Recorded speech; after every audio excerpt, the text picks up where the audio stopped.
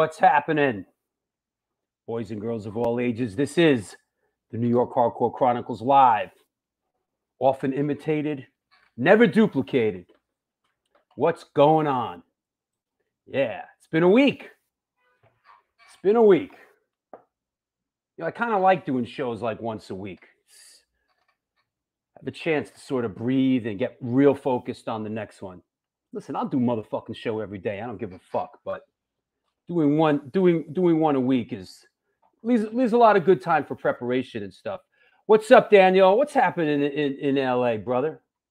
You know, yes, it's a matinee. This is a Sunday matinee. It is Sunday shout out day. Let's get some shout outs going. What's up, Gary? Nice to see you, bro. Sid the Kid. Fuck Spectrum Cable. Next, yeah, Sid's not coming on today. He's got problems with Spectrum Cable. You know, what's his name from Star Trek? What's his name? Picard? What's Picard's name? He wrote an article. He called Spectrum Cable terrorists. It was in the newspaper. I have Spectrum Cable also, and yeah, they are terrorists, basically. You know, greetings from Brazil. Come on now, Thomas.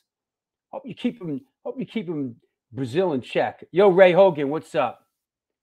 Is that it? You're wearing the white aggro shirt? I'm wearing the black one today. Shout out to Paris Mayhew, my old partner in the music videos. You know, we did all the Biohazard and Typo Negative and got some gold records together. Patrick Stewart. Can't be mad at Patrick Stewart if you saw Green Room, man. That was great. Patrick Stewart's great. You can't be mad at Professor X, bro. You know what I'm saying? You know what I'm saying? What else? Hey, Fred, what's up? Come on now. Silence Equals Death, New Jersey represent. Shout out to me. Shout out to Silence Equals Death, who's probably at the peak of their game right now. Gotta say, you guys don't totally suck right now.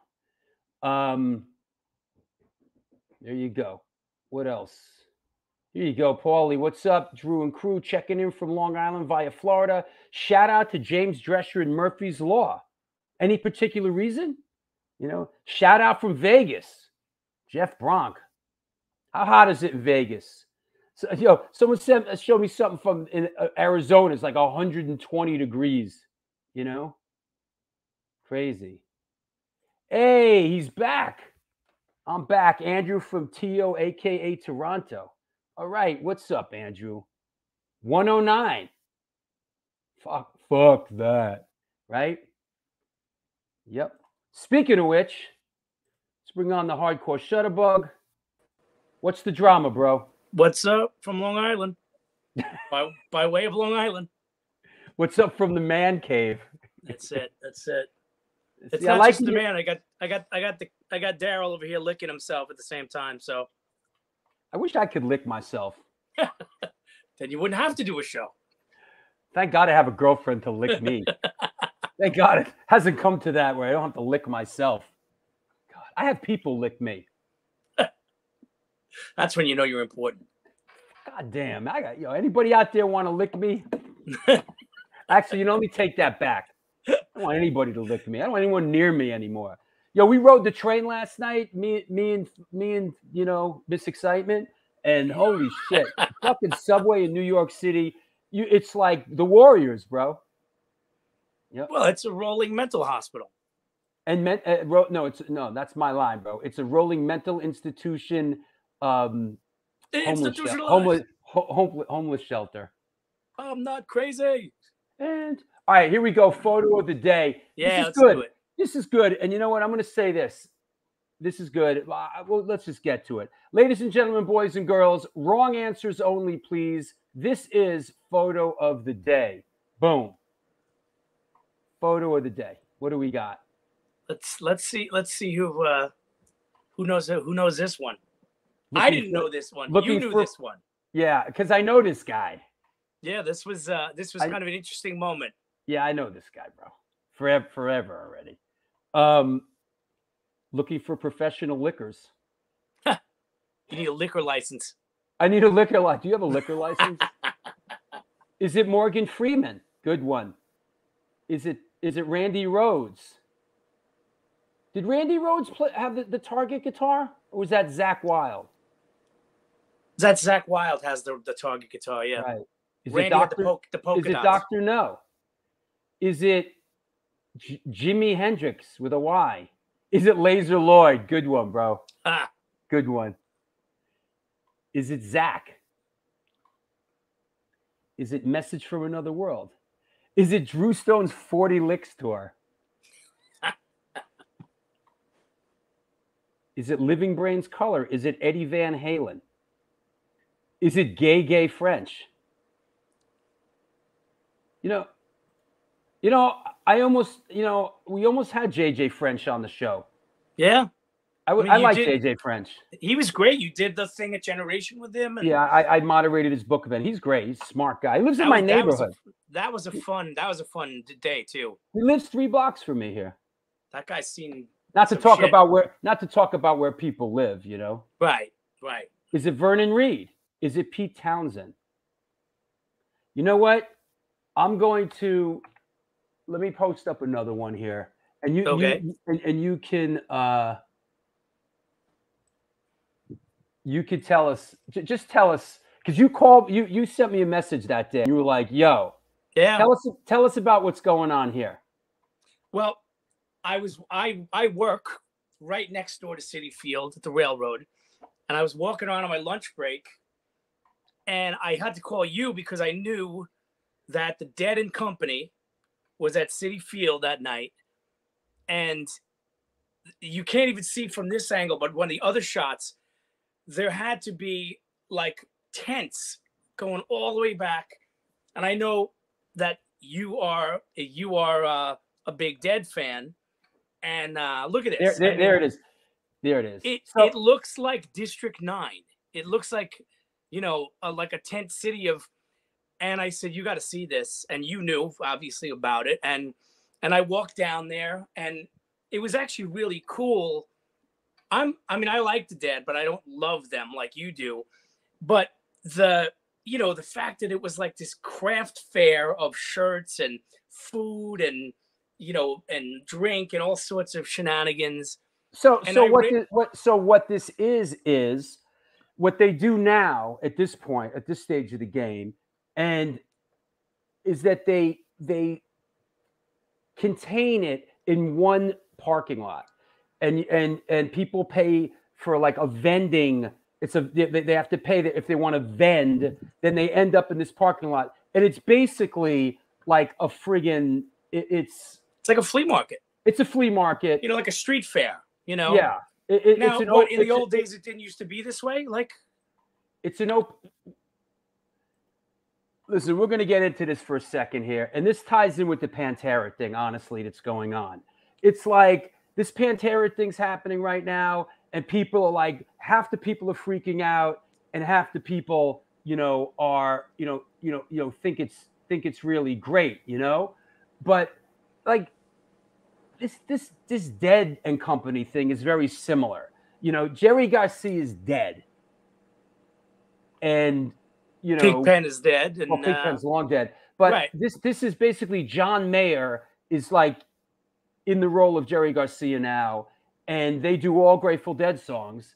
And I happened, but just to touch on it, it's interesting because let me just say that like my take on it really is with the Pantera thing or whatever, with the Dead thing, it's a celebration of the music.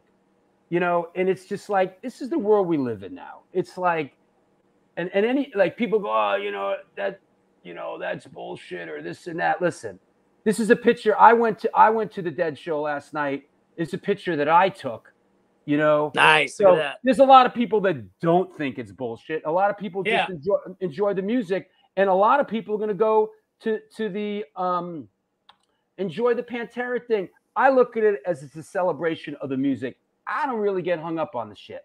And that was 2 nights, right? That was 2 nights at Citi Field. Listen, the moral of the story is here. The moral of the story here is basically, and you could see from the look in her face. Don't bring your goth girlfriend to the Dead flea market, or you get a look like this. You get daggers there. So we went last night. She's never been. I brought her. You know, she lasted like an hour or two before, you know. So that's only like 2 songs. Yeah, basically. But yeah. But yeah. But this was a cool thing to do. We wandered around in there. Well, I thought that was great. I thought that was like really fun. That just the vibe was super fun. The ironic thing is, I was working and I was not expecting to go to the Dead and Company flea market, and I was wearing a John Wick shirt that said "Hate Humans" in big letters. Right.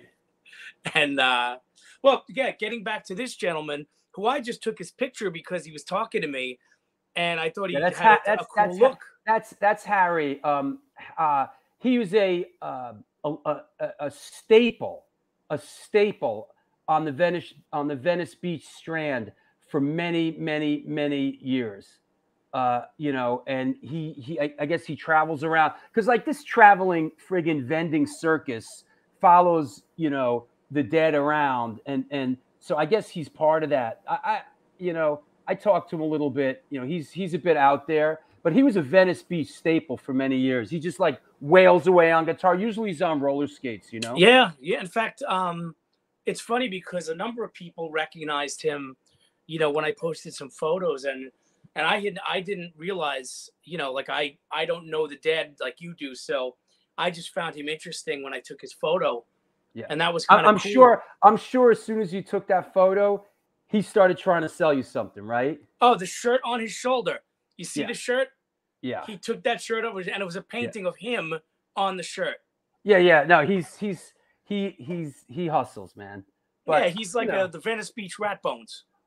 Listen, you know, the Dead thing, bro. It's sort of odd for me, which I'm sure people could say that about a lot of bands. You know, as a very young teenager, I saw the Grateful Dead many times and traveled across the country. I don't want to get into what was going on there. I was in with a crew, and we were traveling the country, and we were hustling and going from show to show. This is when I was very young, and this is before hardcore even came into my life. You know, wow. It was sort of like riding the rails, you know, and I traveled the country as a young teenager, you know, let's be frank, selling LSD and hustling and going from show to show and really living it up. And I saw many shows, many Grateful Dead shows. Do you remember your first one? Like when was your first Dead show? 1978 Giant Stadium. Wow. Grateful Dead, Willie Nelson, New Riders of the Purple Sage. Yeah. Wow, that's pretty cool. Actually. Yeah, I was young, bro. I was like 13 at the time, or 14. But anyway, so to see what's going on now, it's like a faint echo of the past, kind of. You know what I mean? But I understand it's a celebration of the music. And if people want to celebrate the music and dance and have fun, good for them. The fuck do I care? You know? Well, I enjoy it. I'll go enjoy Pantera. You know what? My take on Pantera and you know what? I'll fucking enjoy Molly Hatchet, which has no original members in it. I don't give a fuck. It's a celebration of the music. I'm a music lover. I'm not like hung up on all these, there's only one guy farted on the third record. Like, I don't give a fuck, bro. Well, you know what? With Pantera, you have obviously, you know, Dime, you have Rex and Phil. But the cool thing about Zach and Charlie is that I personally think they're the perfect choices to do it. Oh, yeah. But they were also very close with the brothers. Like, these are the guys that the brothers were like buddies with. And like Charlie Benante, who is absolutely one of the best drummers in heavy music. Yeah. And Zach, who is not the same as Dime, but he has a similar vibe, you know? I think it's a perfect lineup, and I'm looking forward to it myself. Yeah.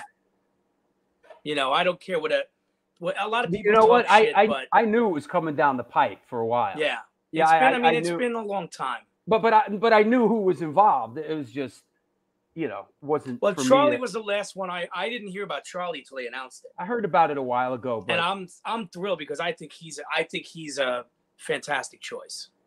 RS70 says never say anything bad about Billy Joel again. I know. I like lost all credibility talking about the Grateful Dead. It's like, what do I know, bro? You know, what do I know?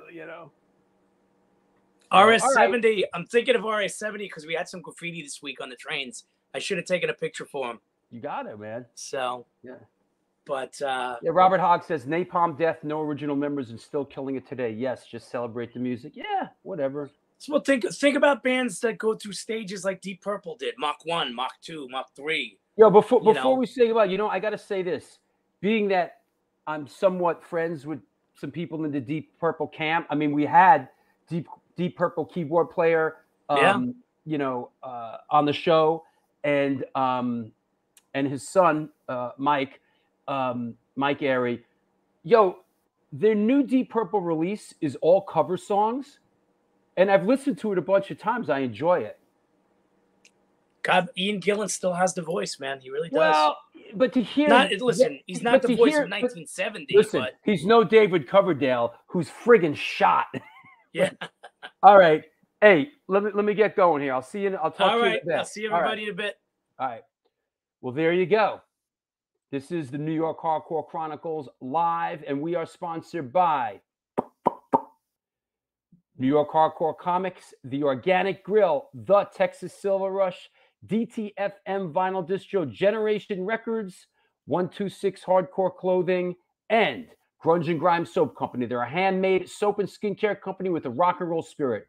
Based in Nashville, Tennessee, they combine their love for rock music and their love for creating products that are good for your skin and good for your soul. Since 2019, they've been creating high-quality, handmade natural soaps and skincare products with ethically sourced and sustainable ingredients. They give 10% of their net proceeds to the local and community outreach programs. Visit the website at www.grungeandgrimesoapcompany.com and enter the code DREW, as in DREW, to get 20% off your first order. Come on now, the Texas Silver Rush is your jewelry design firm and boutique store located in the birthplace of the Texas country music scene in Fredericksburg, Texas. They specialize in working with all musicians in all music genres to design and create unique one-off pieces, well-styled them for stage, album covers, promo photos, and social media exposure. Their client list includes Rock and Roll Hall of Famers Greg Rowley, Ringo Starr, and of course, Agnostic Front. Information and online sales are being taken at their Facebook and Instagram pages, and of course, www.thetexassilverrush.com. Last but not least, come on now, it is 126 Hardcore Clothing. They're a streetwear brand for restless individuals who don't compromise, like you. They are about being positive, spontaneous, and true to yourself. For years, they experimented with several printing methods and materials and collaborated with a large number of designers and illustrators, always giving room for fresh perspectives while retaining the hardcore attitude. Get in touch with them. Ramp up your game at www.126clothing.com. Hey, let's bring our guest on. Let's clear the deck. What the heck? Hey, Marla, how you doing? Portland represent. There you go. Here we go. Let's get it on. All right. Let me clear the deck. Let's talk some music. I don't know what you're doing. I don't know what you're doing today on this Sunday, but I think we're going to talk some music, so don't get spooked. Today's guest is an American bassist, guitarist, vocalist, and avid skateboarder, hailing from the Old Dominion state of Virginia. In his incredibly proficient career, he is known for his work with the bands Jesuit, Doomriders, Cavalera Conspiracy, Old Man Gloom, Cave In, and of course, Converge. Please welcome, coming at us from Ipswich, Mass., Mr. Nate Newton. Brother! What's up? How's it going? How are you, buddy? It's good. I'm great. Happy to be here, man. Yeah, I'm hanging in my barn. Coming on. Yeah, it's beautiful. I appreciate you having me, man. Thank you. Yeah, I looked on the map. Ipswich, Massachusetts is like a beautiful place, man. It is. I love it here, man. We kind of just ended up here randomly. My wife and I lived in Salem, Mass for a long time. And, right. It was just like condominium apartment living. And we were like, I want a house with a yard. And we were just driving around and we drove past this house that was for sale. And we're like, this place is cool. Let's check it out. And that's awesome. Now we live here. That's great. Yeah. That's like your home base. Oh yeah. 100%, man.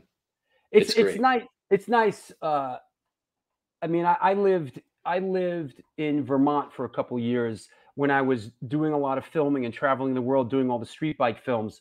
And sort of my attitude back then with it was, it doesn't matter really where I live.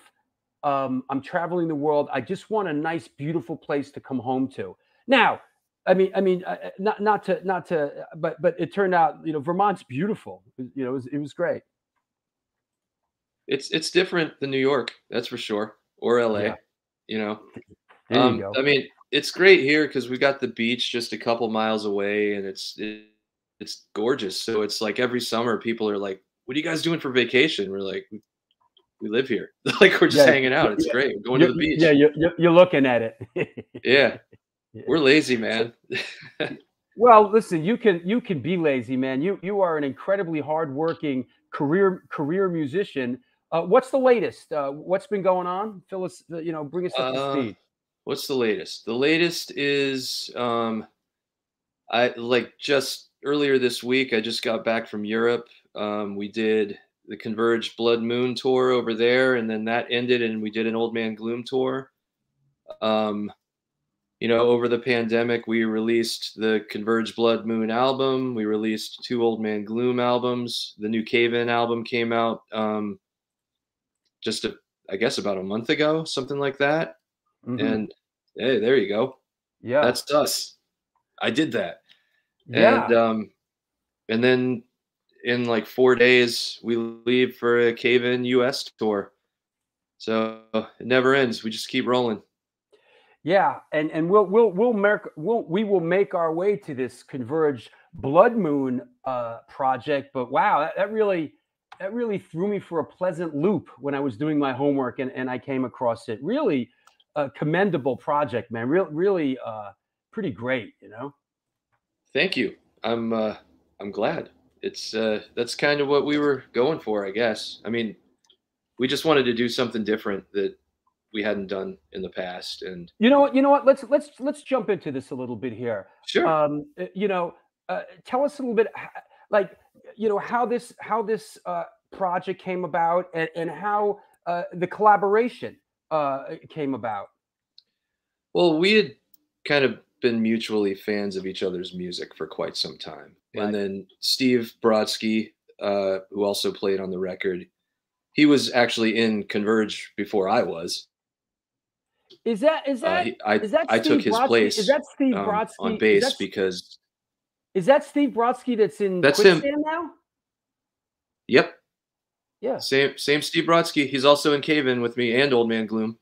Got it. So yeah. So we all just wanted to make some noise together, but really it all started because Roadburn Festival asked us, oh gosh, 2015, 2016, something like that. They reached out to us and said, hey, we want to have Converge play, but you only play your slow, more ambient material. Right. And so we'd been wanting to do that forever. So we were like, hell yeah. But then as we started trying to figure out how to do it, we realized, we can't pull this off with just the 4 of us. We need to get more people involved. And we were fans of Chelsea and Ben Chisholm and had become friends with them. We reached out to Ben about doing all of like the programming and keys stuff. And as he started working on it, Chelsea was just like, do you think they'd want me to do it too? And we were like, fuck yes. So now for those that may not know, Chelsea's the gal that does the vocals. And Yes. she plays guitar. She does play guitar. Yeah. Yeah. And I mean, she's just an incredibly gifted singer and songwriter. So we went about that, just getting together and figuring out new versions of a lot of Converge songs to play at the festival, with Chelsea on vocals. And actually Steve Von Till joined in for a song as well. And we played the shows and just had a blast. And all of us were like, this works. We should try to write some music together. And that was kind of the start of it. We were all just coming up with ideas here and there. And then the pandemic hit and we had a shared Dropbox, and we all just kept putting ideas in it. And then from there, it just turned into no one having anything to do. So we just started adding to the songs, and next thing you know, we had an album, and here we are. Here's this is worth touching on. RS70 asks, does he do the cover art? And I think, and I know we're getting a little ahead of ourselves, but one thing that Converge and is known for is a lot of the artwork and stuff. Who does the cover art? That is almost exclusively, all of the artwork almost exclusively is Jake Bannon, who sings for Converge. Yeah, and he's a very talented artist. He does a lot of great stuff. Yeah, he is. He's got a vision, and he understands how to sort of implement it in a way that really fits with the music. Yeah. And that was something that I think, if you want to deep dive, like, I remember having conversations with him, like, back even before I joined the band, with how, in the 90s, it seemed like hardcore and punk had sort of gotten away from that marriage between visual art and the music that really existed in the 80s. And that was what we were really influenced by. And that needs to come back. It's like, where's the Misfits skull of our generation? Where are the Black Flag bars? Where, you see, like, is it the Jeff Gaither artwork from the Accused albums? Like, you see that stuff and you know what it is. And that iconography is so identifiable with bands, the bars, the Misfits stuff, the New York hardcore symbol. Yeah, the Raymond Pettibone artwork with Black Flag, like, all of that stuff was very much, a huge influence on our vision for all of our bands, really. But Jake, I feel like, implemented it far better than I had, because I'm not an artist. But once I joined Converge, we had multiple conversations about that, and he really took it to a new level. So did you grow up in a musical household? How did music come into your life, and who were your early influences? I don't know if it was necessarily a musical household. My grandfather, who passed away when I was really, really young, like, 1, 2 years old, something like that. He was a country western musician, and I didn't know him that way, certainly not as a musician in any way that he could have influenced me, but he left quite a shadow. And so there was always an appreciation for music in my house, and my parents were super cool and super into good music. Like, I remember being 5 years old, and I can't believe they let me. Well, maybe they didn't let me. Maybe I just didn't. But, like, they let me go through the records and put stuff on the record player, and I'd be digging through my parents' records and, like, pulling out David Bowie Diamond Dogs, and, like, what is this record cover? I need to know what this is all about. Or, like, Lou Reed, Rock and Roll Animal. As a child, you grew up in Virginia Beach? Yes. Yeah. So there was, like, the big things in our house were, like, all these cool records, and my dad is a surfer, and so we were at the beach all the time, and that was kind of that was life, and it was cool. A great environment for a young person, and that was really enabled you to seek a life in the arts, so to speak. And I can relate. I grew up in a similar household. Yeah, I mean, I don't know if that was necessarily what they expected, but I guess when you're 5 years old listening to Lou Reed, you're gonna seek out weird stuff for the rest of your life. Hey, by the way, Magnus says Old Man Gloom crushed in Manchester last week. Haha, thank you, Magnus. It was good to meet you, man. Oh, you know Magnus. You met Magnus. I do. Yeah, Okay. yeah. We had a nice conversation at the show. Hobo Cakes asks, do you surf? I would not call myself a surfer. I can surf. I've been known to go surfing. I kind of have to be coaxed into going surfing by my friends who actually are real surfers. Um, it's it's more work than skateboarding. Skateboarding, I can just step outside and I'm there. You know, surfing is like, oh, you have to get up and know when the waves are breaking and where, and drive there, and the water's cold. And oh yeah, there's me at Kona Skate Park in 1988, 87, 88, something like that. So skateboarding was big in your world as a young person. Yeah, I mean, if you know Virginia Beach at all, it's a massive part of the culture there. You know, I grew up just a few minutes away from Mount Trashmore, which was like one of the big public skate parks with a big vert ramp. And so, you know, every year there were pro contests there, and Wow. you know, it was just kind of part of the culture. Every kid I knew had a skateboard. You know, it's just what you did. Like I never played soccer or baseball or anything like that. It was Wow, that's a cool. This is a pretty cool pool. yeah, that thing was gnarly. It was before they Yeah, redid it. that thing looks pretty badass. Yeah, like if you Is it a Google the pool? I can't tell. Is it a pool or is it a skate park? that's Kona Skate Park. So if you Ah, Google okay. that now, they've like totally redone it and fixed the Right, transitions and everything. right. When I went, so this was on a trip that my family went on to Disney World, and I was, you know, I was a 13-year-old shit, so I was just like, I don't want to do this. I Right, only right. want to skate, and I was like, I'll only go if you take me to Kona Skate Park. Like I had a choice. They were gonna make me. I'm going to Disney World, dude. Like whatever. So like, Yeah.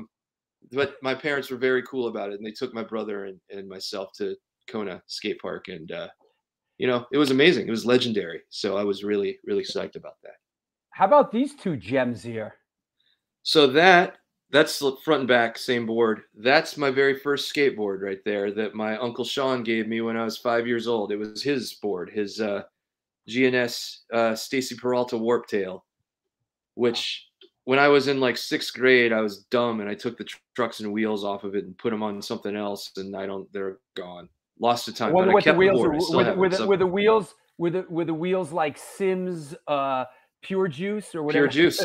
That's Yeah, exactly what they were, and with yeah, Bennett yeah. trucks. Oh, I come can't on believe now. I lost them.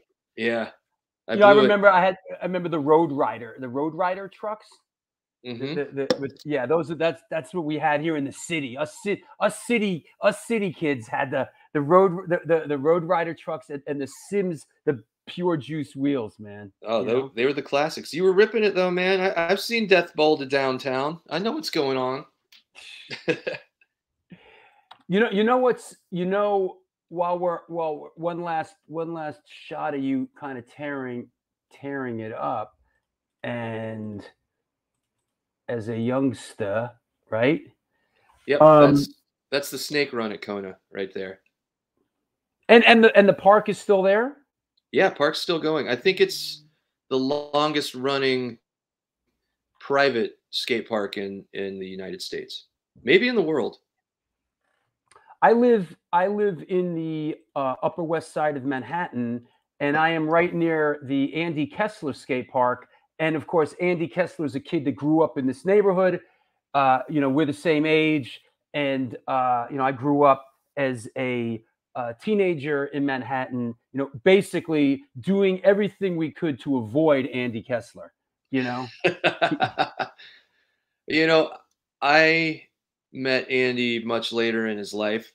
Yeah. I've heard lots of stories about him when he was younger, and it sounds like I probably would not have gotten along with him back then. But you know, when I met him, he was just a gracious, wonderful human being. And you know, it's really interesting, and it's very sad. You know, I ended up being friends with Andy, and he just really turned his life around, and was just a really kind and gracious individual. Very different than the young teenager who terrorized a lot of us in Manhattan when we were growing up. You know. I mean, yeah, that sounds right. I think that's a story that's true for a lot of people. Yeah, yeah, for sure. But I Um, only have really positive memories of Andy. yeah, absolutely, absolutely. You know, and his Andy Kessler Skate Park is walking distance from where I live. You know, That's a fun one, man. yeah, That's awesome. yeah. Um, let's talk a little bit about the music thing and give us some perspective on this shot right here. All right. So this is myself, my friend Brian, and my friend Eric. When we were in high school, I was maybe, I don't know, 10th or probably 11th grade, and Murphy's Law was coming through, and they Yeah, played. and look at What that did they Murphy's play? Law lineup. It's Jimmy. There's Chuck, Todd Youth next to him. I think that's Yep, Raven. It was Raven playing yep, that's saxophone, Raven. and I Yep, wonder who's playing drums. I can't tell who's playing drums there. I don't remember his Yeah, name. it's not Goat. Um, Yeah, no, but yeah, that was. people Man, are when was freaking on that? this picture. This is a I great shot. can't even remember what year that was, but And what? And you are, where are you in this picture? On the so that was at a record store in Virginia uh Beach called Electric Smiles Records, and they had like an in-store autograph signing the day of their show, and I couldn't go to the show that night because it was right. 21 and over. And so me and my friend Brian there in the Naked Ray Gun shirt, and Eric down at the bottom there, That's cool. I think my dad's watching this, so Dad, I'm sorry, but we skipped to meet Murphy's Law, Hmm. and we were the only people that showed up, and they were really kind and really cool, and we just did some record shopping and talked, and like you can't see him, but I was wearing these bright red Doc Martens, eight eyes that I got them for my birthday. I was so stoked. Is And that a dog? Is that a Dogtown shirt you're wearing? no, that's a Gorilla Biscuit shirt. Ah, And so I'm wearing these Docs, and Jimmy, he probably, I mean, of course he doesn't remember this, I'm sure, but he was like, "Those are cool. You should antique those." And I was like, "What does that mean?" And then he sat there and taught me how to antique my Docs, and we talked about music, and he was picking records, and like all those guys, they were like, "You need this record. Check this record out." None of them were punk or hardcore records. It was like reggae records and jazz records yeah, and yeah. cool old rock records. And I I spent all my allowance on records that those guys recommended, and I'm thankful for that. I But want to, it's a great memory.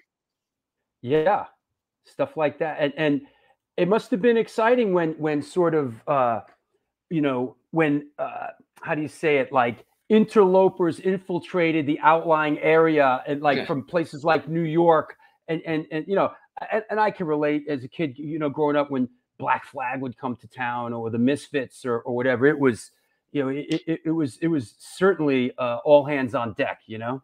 Oh yeah, I mean it was just super cool to meet those guys. Like to me, they were larger than life, and like even though we had a really cool scene down there and bands would come through all the time, it all just seemed unattainable to me at the time. Yeah. And And funny little story about that please. exact photo is Mhm. so years later, like decades later, I'm on tour with Doomriders, and we're out opening up for Danzig, and Todd Youth Mm, was playing guitar, and I brought yeah. that photograph with me to show it to him. I was like, "Look, this is you and me 20 years ago or whatever," and his mind was blown. Like he was like, "What the fuck?" It was Yeah. super cool. You're prompting me to you're prompting me right now to dig into the file here. Go Uh for it. and because I was close with Todd, and here's a shot of me and Todd on stage. Here's two shots of me and Todd on stage when they play. Once when Fireburn played Tompkins Square Park, it was a talented guy, man. Oh, awesome. That's He was just such a great guitarist. yeah, he was a very talented guy, man. He always was. He was very talented. Here's one that I really like. You know, they used to do these things at the Bowery Electric. This is me and him. I think, you know, they would do like a Black Flag thing where it had a backing band and it was all Black Yes. Flag song. Yeah. And I think I did a Black Flag one, I did a Motorhead one, and a Bab Brains one. This could be like, you know, and like Mackie was playing drums, and like, you know, Melvin Gibbs was playing bass. It was like great. That's awesome, man. Yeah, That's so much fun. Really great. Yeah, stuff, you know, man. Todd was like, there were a lot of great guitar players in hardcore, but not many of them are able to go outside of hardcore and play with people that don't come from that world, and he could just do it. Like, he was incredible, man. I remember every night on those Danzig dates just watching him, like, fuck, he's good. I remember, you know, he played with Glenn Campbell. You know, he really got out there. He played with Ace Frehley, right? He played with Ace a little bit, you know. And he told me the great story about when he played with Motorhead. He I guess Motorhead's guitar player Phil was I think his mother was sick or something, so he couldn't play. So they flew Todd in. Todd listened, you know, like was practicing on the plane and everything. Wow. He went to do a sound check, and they did one song. And Lemmy said, "Okay, that's good." And Todd said, "Well, wait a second. Don't you want to run?" And Lemmy said, "If you don't know the shit by now, you never get, you know, you never get." And walked off the sound check, and Todd was like, "Oh, that is terrifying, dude." Yeah. And Todd said it was just great. Here's a cherished photo of mine that I use a lot. This was during the making of the New York Hardcore Chronicles film. That's Todd, me, Roger from Agnostic Front, and Vinny Stigma on Avenue A and 7th Street. That's a great photo. Yeah, it's great, man. So Todd Youth, God rest your soul, man. We miss you. Let's talk a little bit about, you know, how music sort of got going for you. And I believe this is one of your first bands, one of your first shows. Yeah, that's my second band. That's Channel. Okay. Probably not one of our first shows, but relatively early-ish in my career. I hate calling it that. I think I sent you the flyer for this show too. This was A Veil Into Another and Channel at the Insect Club in Hampton, Virginia. Let me see. I have it. Let me dig it up. Dig it up. But A veil into an. Here it is. I got it. Those guys. There you go. There you go. That's the one. Yeah. But and of course, me being a fan and of, you know, and I put a book out and working on another one. Big fan of flyer art, and like you talked about, is how, you know, this sort of flyer artwork and stuff was so important to that era. Yeah, you know, like hand-drawn flyers. I'm glad to see that making a comeback. You know, it is like in the late '90s and early 2000s. Like, everybody had a computer and were just using all the same boring fonts to make their flyers and stuff. And I was like, this does not make me want to go to a show. But I look at that flyer and I'm like, I don't know what that is, but I want to go to that. It looks demented. I want to go. Yeah. Hey, Hobo Cakes asks, how old were you when you started playing music? Did you start on guitar? I started on guitar. I must have been 12, 13, something like that. My family, we moved to Georgia for a year, like kind of near Atlanta. And where's that? Macon? Gwinnett. Gwinnett. I'm not familiar with Gwinnett. Yeah, there's not much. There wasn't much going on there when I was in 8th grade. But right. That was kind of when I really got into punk rock and hardcore. And came back, and we moved back into the neighborhood that we lived in, that I grew up in, and my best friend lived across the street, and actually, he used to live across the street from me, lived up the street, showed up at his house and was like, "Hey, I moved back." And he had a guitar, and he was like, he'd been taking guitar lessons and was like, you know, check it out, man, Master of Puppets, you know, Stranger Things. Yeah. And I was like, you can do that? I want to do that. And then saved up some money and bought a really cheap guitar. And then he started showing me stuff. And then I started taking lessons, and I was Oh, so you absolutely. took you took lessons from a local person? I took lessons for about one summer, and the dude was just like, I can't teach this kid anything. Like, because I did not care about theory Yeah, or like technique or anything. I was like, right. how do you play this song? Show me how to play that song. I want to play Yeah, yeah, punk, yeah, you yeah, know? yeah. And he was just like, this kid doesn't care. But so me and my best friend at the time, Mark, we were like, Hmm. we're gonna start a band. And so, you know, we didn't, but we did spend a lot of time in his bedroom playing Metallica songs, which I butchered and he was good at. And Lift was sort of the first when you moved from there. Lift was the first band, and then Channel. Yeah. So Lyft was like, everybody has their high school band, you know, Sure, sure. and it was really like, you know, you have a bass, you're in the band. You have drums, you're in the band. All right, we're a Tell me band. about it. Tell And me about it. Yeah, yeah, yeah, and sure. so, but I And mean, it was and great. also you oh, you have the loudest mouth, and you talk the most. You're the singer. Yep, and that is Yeah, 100% accurate in that yeah, man. case. My I can best, testify to that. yeah, in high school, my best friend Jason, he was the Yeah, singer, and yeah, yeah. Yep. heckling and talking shit, so he was perfect. Yeah. Absolutely.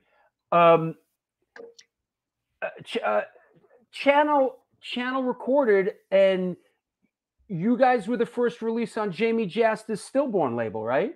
I believe we were the first release. How did you first release? How did you connect with Jamie? It was random, honestly. Like, so we did our first show at this place called the King's Head Inn in Norfolk, Virginia. Uh-huh. Pretty legendary venue down there. Um, a friend of mine put the show together and was like, "Oh, I'm going to put you guys on. You can open." And it was uh, Channel, who else? Josta 14, Oh, okay. Dive, and I can't remember who else was on the show, but Right. Josta 14 and Dive played, and yeah, it was a great show. And at the end of our set, Jamie just came up and introduced me, and he was like, "I want to put your record out on my label." And we were like, "Really? People do that? Fuck yeah, let's do that." Amazing. Amazing. Yeah, and that was that, you know, and still friends Hey, with Jamie to this day. Jamie's one of those guys, man. I mean, I'm a little bit older. I was managing Marauder at the time at Fury Yeah, 5, and you know, they'd go up and play Jamie's shows. And even as a very young person, he was an organizer. He was a forward thinker. He was a great supporter and lover of music. And God bless, man. And people like very that, much so. yeah. Hmm. I think looking at especially like our era and people in my age group that play heavy music, I think you'd be really hard pressed to find someone did not who was not in some way helped by Jamie along the way. Yeah. You know, Jamie is an important figure in underground music for sure. In a lot of ways, Jamie reminds me of Michael Alago, who I did the documentary about. You know, who first and foremost is just, well, to tell the story. When I went and met with Alago, and I was thinking about doing this film about him, I'm talking to him, and I didn't know him all that well at that point. We toured together. He signed the Misfits, and we were on tour. But when he said to me, "I just love music," it like really spoke to me. Like all of a sudden I got it. It hit me like a diamond right between the eyes. Like, I know who this kid is. This is the kid I went to public high school with in the Bronx. I know that I got it. I can tell the story. I knew I'm confident, like I know this person's heart, and I could tell that story. And I think, you know, someone that just is so passionate and loves music so much is it's like, I think it's a Jamie Jasta, and there's it's a you, it's a me. You know, we're out there, man, and it's a lot of people that watch this show. You know. You know, I think with people like that, it's evident right away. Yeah. You know, Yeah. you especially like with this stuff. You know, there was like the idea of making a living doing this, like playing hardcore. Yeah. Right.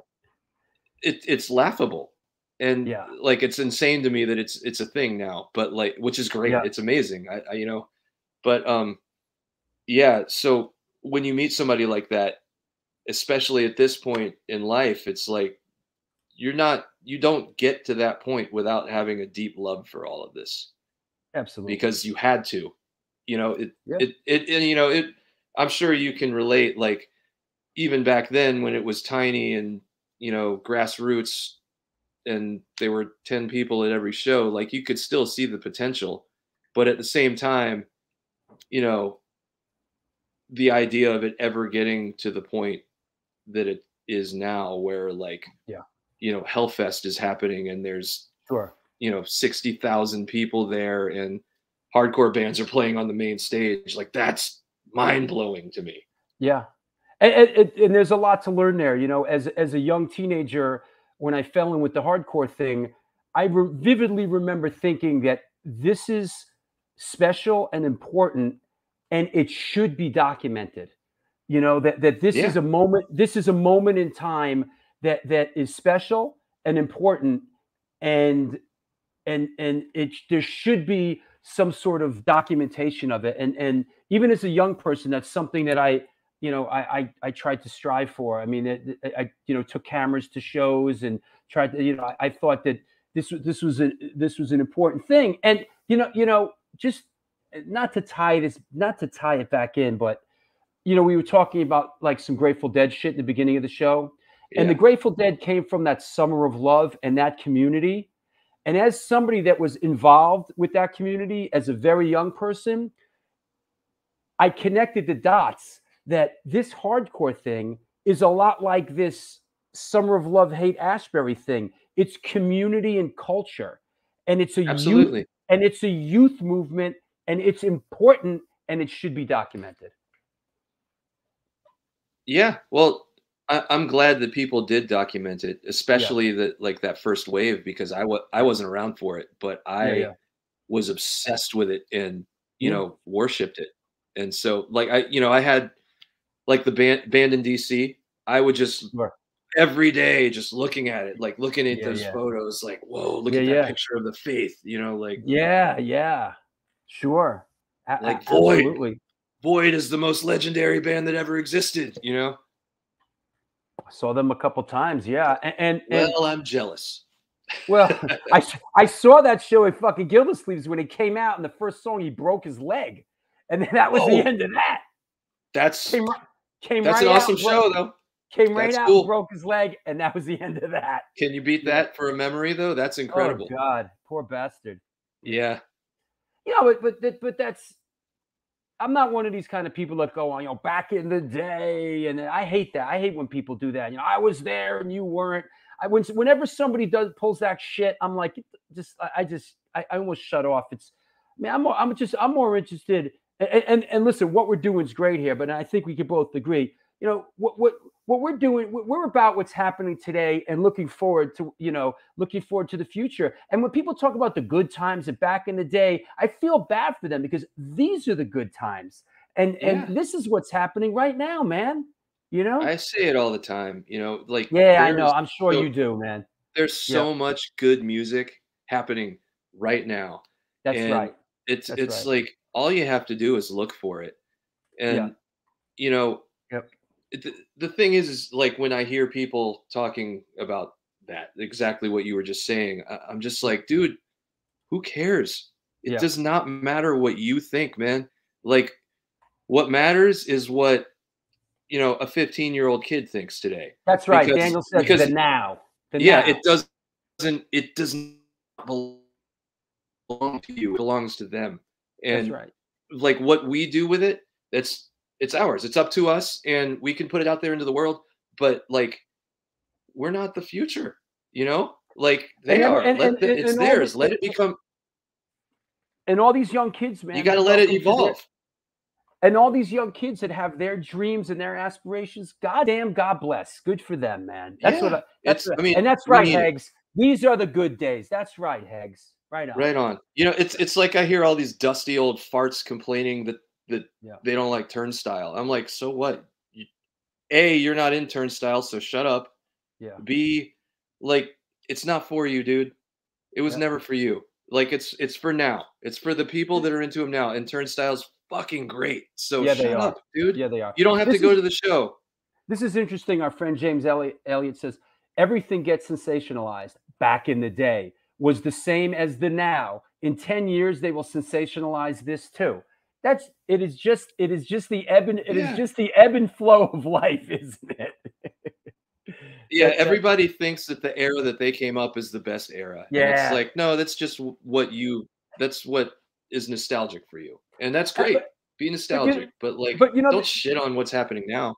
For sure. But I think part of it is that you and I can afford to have that perspective because you and I have things going on in the present.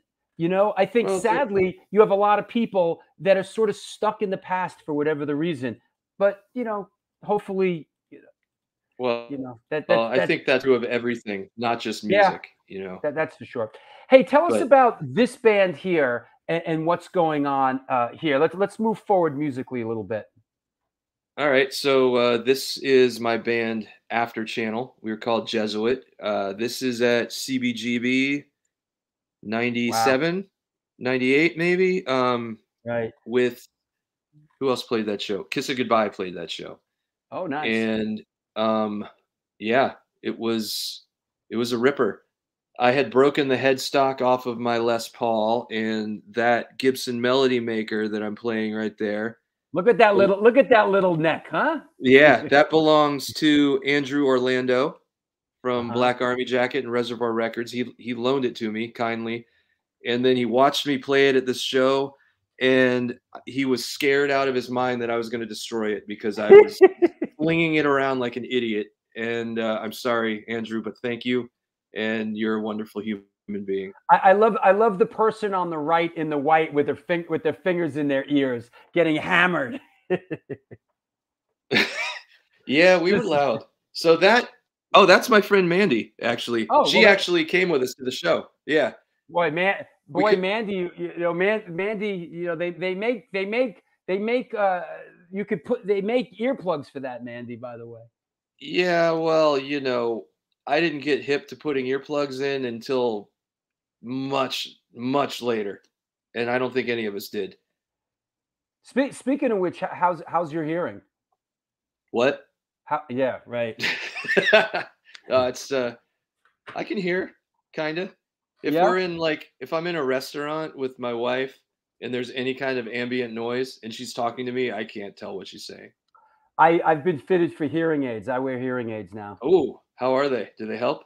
Yeah, they help. I'm getting used to them. I'm not embarrassed. Listen, I as a very young person, I never wore earplugs, and I was in hardcore bands. Same. And I was up there with right in front of the amps and all that as a young person, and I didn't wear earplugs as a young person and as a young man. So my hearing is degenerative and it's getting worse and worse. But hey, it's okay. Yeah, whatever. That's why they make these things. Yeah, you're good. You're all set. Yeah, I mean, I wear plugs now. I started wearing earplugs probably about 10 years ago. I've always had a little trouble wearing earplugs as a singer. Yeah, it's really hard to get around just hearing your head voice. That's right. And not hearing yourself from the monitor. Yep. It's definitely a big learning curve to get through that. So that was hard for me too. One thing we have on the show is there's a super chat, and anybody that does a super chat kind of with a question, they kind of go right to the front. And the Dillinger compound asks, would Nate ever consider reforming Jesuit for shows? We did. We did 2 shows. God, it was over a decade now, though. But we played with Unbroken at Santo's Party House, and it Oh, was an wow. awesome show. Yeah, it was a Wow. ripper of a show. And then we played Best Friends Day in Richmond with the newly reformed Animosity lineup of COC, Mm. and it was fun. But at this point, I would not be opposed to it, but I think the amount of work that it would take to make it happen would be kind of difficult because we all live far apart. And sure. And here's a Jesuit show at the Riverview Theater with Neurosis and Biohazard. What?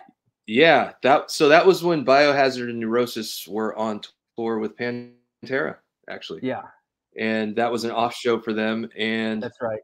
It's funny. I'm realizing that I sent you this flyer, and I'm realizing after the fact that we got there and loaded in, and then the show started late, and they cut our set, so we didn't even get to play. No shit. Yeah, but Neurosis was incredible that night, as always. Right. They're always incredible. Well, they were. I saw a bunch of shows. I was around then, and that was a great tour. Yeah. What year? What? Hobo Cakes asked, what year was this from? 96, 95, 96, something like that. Yeah. At $8, what a deal. Yeah, I know, right? Isn't that crazy? Yep. But yeah, it was. I mean, I didn't even care that we didn't play. I just was stoked I got to see Neurosis for free. That's great. Because I didn't have $8. That's awesome. Let me see what else. Give me some perspective on this. I'm just a sucker for the old flyer stuff, man. We love it on the show. Yeah, go for it. Give us some perspective on this. So this was the first show that Channel ever played out of town. It was at what is this? It was in DC at the old Safari Club. Oh yeah, sure. Integrity, Ringworm didn't play. Bowel played. Lifetime, Channel, Josta 14 ended up jumping on. And it was a ripper. That was like my favorite lineup of Integrity. It was right before Systems Overload came out. So they were just fucking on fire. It was a really great show. I was trying to dig around because I've got a bunch of pictures from this show, but I couldn't find them in time to send them to you because I slacked. Sorry, everybody. It's okay, man. You really, I know it came through at the last second, but you sent me some real winners, man. And awesome. Certainly appreciate that. Let me do a sponsor shout out for a couple minutes and sort of square away some business, and we'll come back and let's talk about Converge, okay? Yeah, let's do it. See you in a few. Well, there you go. This is the New York Hardcore Chronicles Live. Shout out Sunday. It's happening. Our guest today is Nate Newton from Cave In, Converge, Jesuit, Old Man Gloom. It's a good one. Feel good about it today, I really do. And I'm glad you're all out there with us today. We love doing the show. We are sponsored by New York Hardcore Comics, the Texas Silver Rush, DTFM Vinyl Distro, Generation Records, 126 Hardcore Clothing, Grunge and Grimes Soap Company, and The Organic Grill. It's a vegan restaurant located in the West Village of New York City at 133 3rd Avenue, right in front of the Blue Note, right next to the Blue Note, featured in New York Magazine, New York Times, and the now legendary Veg News. Their dishes have won numerous awards, including Best Goddamn Veggie Burger. They make their own cheeses, sausages, and burger patties, and every dish on the menu can be made gluten-free. This year, they're celebrating the 23rd anniversary, and they're all about having a great time while enjoying amazing, clean food. They have now fully reopened for business and look forward to seeing you, yes, you. Get in touch with them and order some great food at www.theorganicgrill.com. Also, lest we forget, Generation Records. Since 1992, Generation Records has been a mainstay of the New York metropolitan area music scene. Today, they offer a diverse selection of new and used rock, jazz, indie, hip-hop, punk, hardcore, metal, blues, soundtrack, and reggae LPs, as well as t-shirts, posters, and other merchandise. They buy used record collections and music memorabilia and will pay you top dollar for them. House calls made for large collections in the tri-state area. Call or email generationrecords@gmail.com. Follow them on Facebook and on Instagram. I want to mention a couple of other things. The next 4 shows. The next 4 shows. Where are they? Hold on. There's a conspiracy going on. Here you go. The next 4 shows. There's going to be a Wednesday show this Wednesday. It's been a minute since we've done a Wednesday show. And I want to let you know that this Wednesday, we are now on Wednesday shows. We got Cat Popper coming up. There will be the Women of the Pit Spotlight, where they come on and talk about some new music out there, trying to get some new music incorporated into the show. They're going to do a little couple of minutes on every Wednesday. Continuing with Catherine Popper, the incredible bass player who's coming up. Her work with Puss in Boots, Ryan Adams, Jesse Malin, Grace Potter, Willie Nelson, and Jack White. Also, John Guzman, the artist, the musician from Rule 'Em All, Restless Spirit, Dead Last, and John the Movie. Sunday, July 31st, Don Foos will be on the show. I want to thank Don. He just sent me his new book. I got it. Motivate Me, a memoir of inspirational quotes, stories, and life lessons. So I will be talking about this. He also sent me a bunch of CDs that I got to listen to. I still listen to CDs in the car. One Life All In, Lifeline, Run Devil Run, and the Spud Monsters. So looking forward to that. Also, Sunday, August 7th, You Asked For It, You Got It, Ross the Boss. Man-O-War, The Dictators, and Shakin' Street. So that should be really, yeah, Foos is a good dude. I've had him on talking boxing before. It's going to be good. So there you go. Shout out to the wrist rest. Is that an Apple product? Are you referring to, let me see, the wrist rest? I'm taking it at, hold on, let's get rid of this. Yeah, the wrist rest in question, I guess. Is that an Apple product? All right, it's all good. This is what it looks like. This is what I deal with. It's not rocket science, kids. This is a second screen. It's all from this. This is the cheater keyboard from Final Cut from my film editing. This is a big old Apple screen, and the show's done on 2 screens. Everything is standing by on that screen, as you can see. Everything's lined up, and I move it over onto the big screen. Anyway, you know, not that it's a big secret, but there's a little perspective on how we do it here. Also, you know, there is no show coming up on a week from today because we have a Bowery Electric show. That's right, coming up a week from today on Sunday, July 24th. Get your shoes and socks on, kids. It is truly right around the corner. Sub-Zero, Brick by Brick, upstate New York represent. Kings Never Die with Danny Schuler on drums from Biohazard, and Dan Nastasi of Dog Eat Dog on guitar. Larry the Hunter, Murphy's Law, great band. Dead Crew, Mad Mulligans. There will be a Pitchfork pop-up show. DJ Sid the Kid. That's happening a week from today. So that is going down.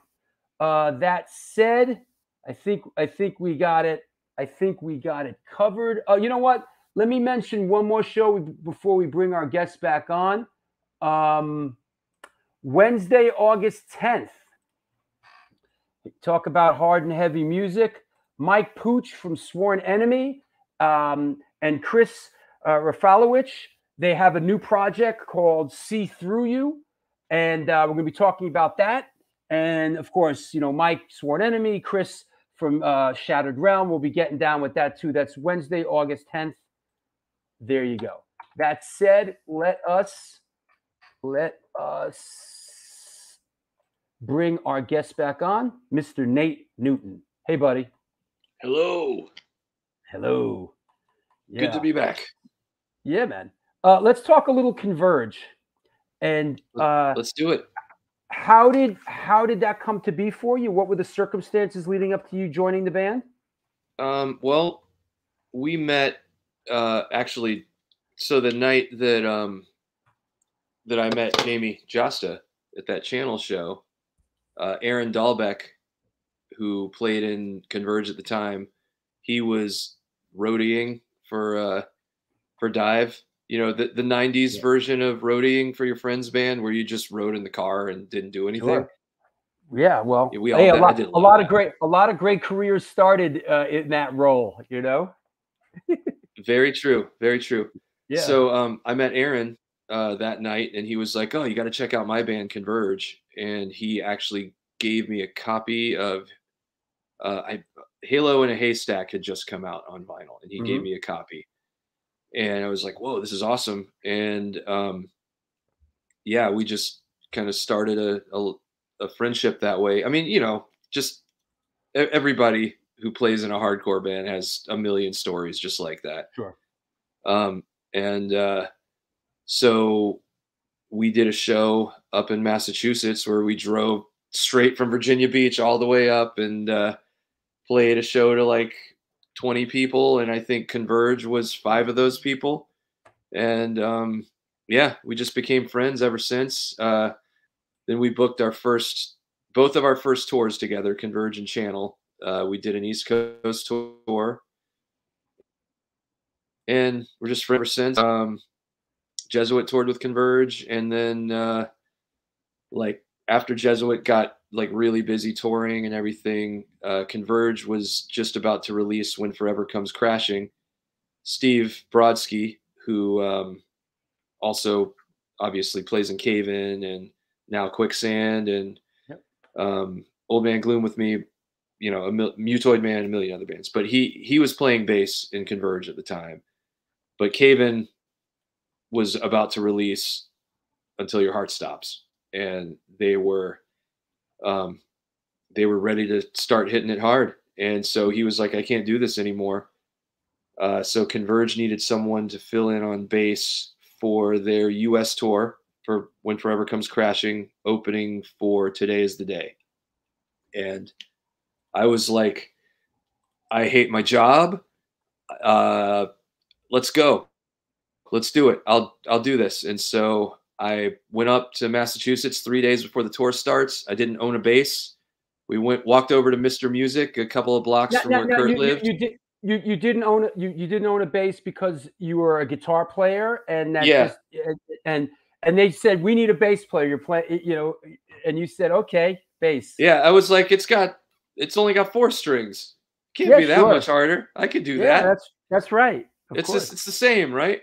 So yeah, we went on that tour, and we went and bought a bass with the band fund at Mr. Music in Alston, and then I went back to Kurt's house, and he was like, "All right, what song do you want to play?" And I was like, "I don't know how to play any of your songs." And he was like, "What?"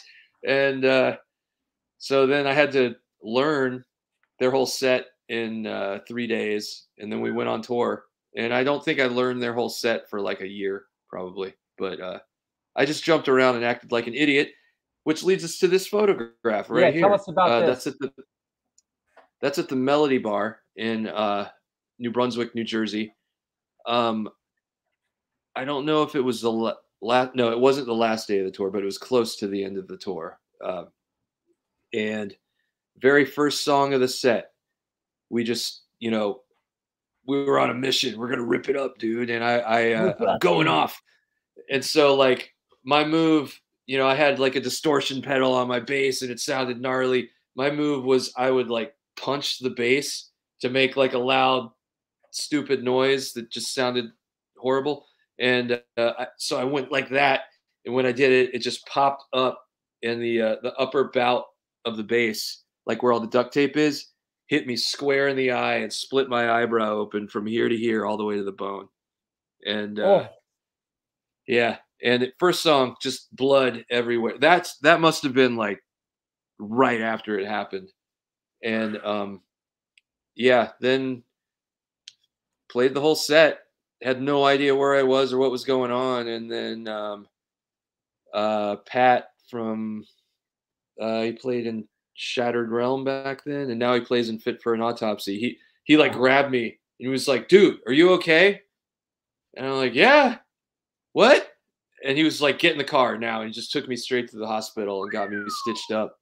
And it's really epic that it was that the moment was captured like this. yeah, someone sent me that photo like much later, and I was like, "No way, you've got that! That's incredible." Great. That's really great. Yeah. Yeah, You know, and I so saw, then that yeah, night, go on. Yeah. that night, Pat took me over to Ben Weinman's house from Dillinger Escape Plan, and now plays in Suicidal Tendencies. And I stayed at Ben's house, and his mom like made up a guest room for me, and I covered the whole thing was just covered in blood from my face. And I woke up the next morning, and I was like, "Oh, I kind of ruined your your guest room. I'm sorry." But they were really cool about it. But yeah, You know, that's you know, one thing we didn't touch on is, and correct me if this is if I'm wrong on this, but when Jesuit sort of when you guys kind of moved on, Brian joined the Dillinger Escape Plan, right? he did, yeah. So Brian went on to play. I think he played on 2 Dillinger albums, maybe the 3, the one with Mike Patton as well. So it was just like a general sort of like we're moving on. Everybody's sort of seeking other pastures. Yeah, I guess in retrospect, yes. Yeah. I can say with a lot of confidence that that time in my life, I was not in a good place mentally, and like I was like hyper focused on like, trying to relive Get in the Van. It was like, we're touring nonstop. We're never going to stop. We're going. Hard work and work ethic pays off, and we have to suffer. We have to suffer to make. Yeah, I've been there. Yeah, I killed the band basically. Like no one wanted to do that, and I don't blame them. And guys like you, bro, are just like we have to. You don't understand. We have to go and travel. 3 days to play some shitty bar in the middle of nowhere. Like, Yep, did a lot of that. Yep. Here's your $20 for playing that show. How dare you? I don't know how you're getting home. Bye. What do you mean? What do you mean you have a job? We did a lot of that. What do you mean you have a job or a girlfriend? How dare you? You're not willing to do what it takes. These stupid bands, these dumb songs we write are more important than anything else in your life. So yeah, that was I killed the band. 100% killed the band. And but also I knew that I wanted to keep doing it and find other like-minded individuals. And Brian was the same. And we had gone on tour with Botch and actually took Dillinger out on their first tour. They were opening the tour, and they immediately recognized that Brian was a much better guitar player than me. And they were like, "Hey, we're going to need a second guitarist. Do you want to join the band?" And so he was like, "Hell yeah." And so he did it. And then it just kind of fell into place with Converge. And here I am. Converge never officially asked me to join. So technically I think I'm still filling in. This Magnus did a super chat. Is he Swedish? What is that? What is SEC? Is that Kronos? Yeah, kroners. Yeah, I wonder what 100 kroners is in dollars. It's probably 30. It's probably $3. But I have no idea. But thank you, bro. Rest in peace, Caleb Schofield, Cave In, Old Man Gloom, etc. Check out Zozobra, his own project. The albums Harmonic Tremors and Bird of Prey are just monstrous and beautiful. And any perspective on that for us? I mean, I agree with him 100%. Those records are fantastic. Caleb was the ultimate riff machine. Like the dude, every time, especially in Old Man Gloom, because I played music with him for 20 years in that band. Right. Every time I thought I had something cool, I'd be like, check out this riff I wrote. And he'd be like, yeah, that's cool. I got a couple here. Check this out. And I'd be like, fuck what I wrote. Like, yeah, you just made me look like an idiot. Sure. Yeah, but yeah, Zozobra was just incredible, man. They were such a good band.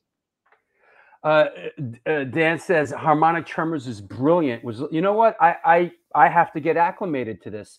Harmonic tremors is brilliant. Record. Was listening to it yesterday. Yeah. Yeah. That one that came out, Old Man Gloom had been together for a little while, but we were sort of inactive at the time. And Cave In, that was always Caleb's main band, but at Cave In started being inactive as well. And so he put out the Zozobra record, and I was fucking floored when I heard that record. I couldn't believe how good it was. How like you hear a record as a musician and it makes you jealous? Like that was that record. I was like, fuck, I suck.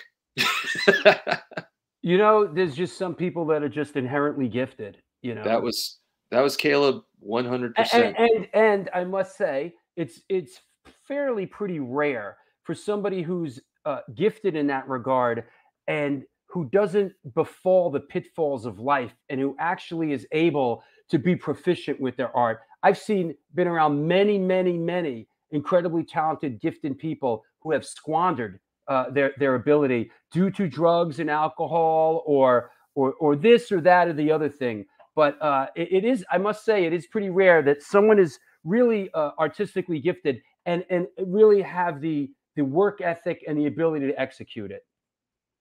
Yeah. And beyond the work ethic, the kind of mental and emotional stability to maintain it. I think that's the thing that a lot of people lack. And that's not a bad thing or a good thing. It's just, some people are able to and some people aren't, and that's okay. But like to your point, I've had numerous people, say things to me about any one of my bands, like, oh, you guys are so good, like it's just you're like the best band that's ever done this, which I'm like, well, that's not true. But also, like, we're lucky. We're just lucky. There are a million incredible musicians out there who just, for one reason or another, couldn't get heard, and so, I just remind myself of that all the time, of just how fucking insanely lucky I've been to kind of slide into the position where I am. And, it's not like I'm getting rich or anything, but I'm really, really thankful that I've found myself in a position where I can continue creating music. Well, I commend you because I personally feel that a lot of that is just your inherent work ethic. And that's a big part of it. You have a good work ethic. And I learned a while back, and I learned this from Biohazard when I worked with them, because I never saw anything like this until I worked with them in the early 90s, is just, if you have a work ethic and you stick to it and you're committed and you work hard, something good will come out of it. And if you stay the course and you work and you don't freak out and you don't pull the pin out of the grenade and you don't turn on each other, which happens all the time in bands, if you don't turn on each other, for Christ's sake, you could do big things, so. Yeah. I mean, that's the hardest part, is lasting long enough that you get to a point where everything just works, Yeah. And I mean, you learn a lot about yourself and about other people when you start touring, you learn really, really quickly who's cut out for it. Yeah. Like who's cut out to be in a working band and who isn't. I mean, and it's true about work ethic, but I mean, I'll stress it again. Luck is massive, because there are so many incredible hardworking bands out there that just never got the recognition they deserved. So you know. This is a more recent cave-in photo. Yeah, you can tell by my old man beard. Right. and this ties in with this, which is upcoming cave-in shows, correct? Yep. So that's our European tour that's happening in October. But actually, later this week, we start a U.S. tour with Author and Punisher. I have that as well. Let me find that. It's in there somewhere. Sorry, I sent you just a jumbled mess of stuff. I apologize for that. No, I got it. I got the hold on. Oh, here it is. Here it is. Cool graphics, man. I like the graphics. I like the graphics on this. Here you go.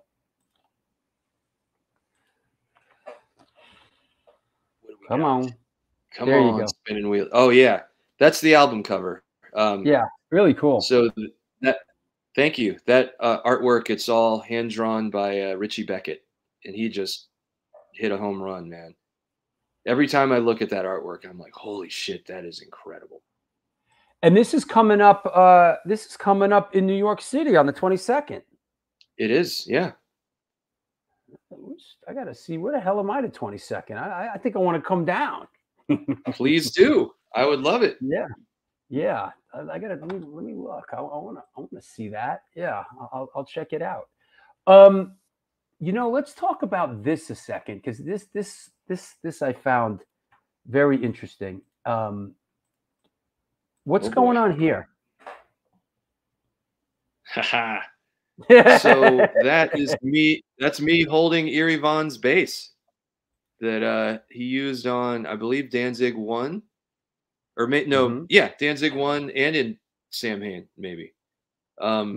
So my friend Dave, who does 6 Feet Under Records and is in Blacklisted, he is the ultimate collector, and he acquired Eerie Von's bass, and he told me that he had it. And so we were working on which Converge record were we working on when he told me that he had it?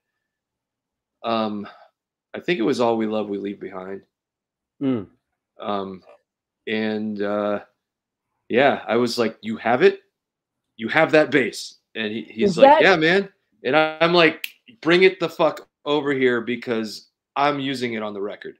And so I used it on a couple songs. Is that an area Pro Mark II? It is, yeah. So that bass for me, I mean, I'm a huge Danzig and Misfits fan, and but that bass in particular, for me, like, holds a special place in my heart, because one of the very first issues of Thrasher magazine I ever owned, it had a whole article. I can't remember who wrote it, but these guys went on a skate and music road trip where they were just going to shows every night and skating. And one of the photos was of Danzig at City Gardens, and you know, Danzig's doing his move, and then Eerie is right up front, fucking in this sick rock pose, holding that bass.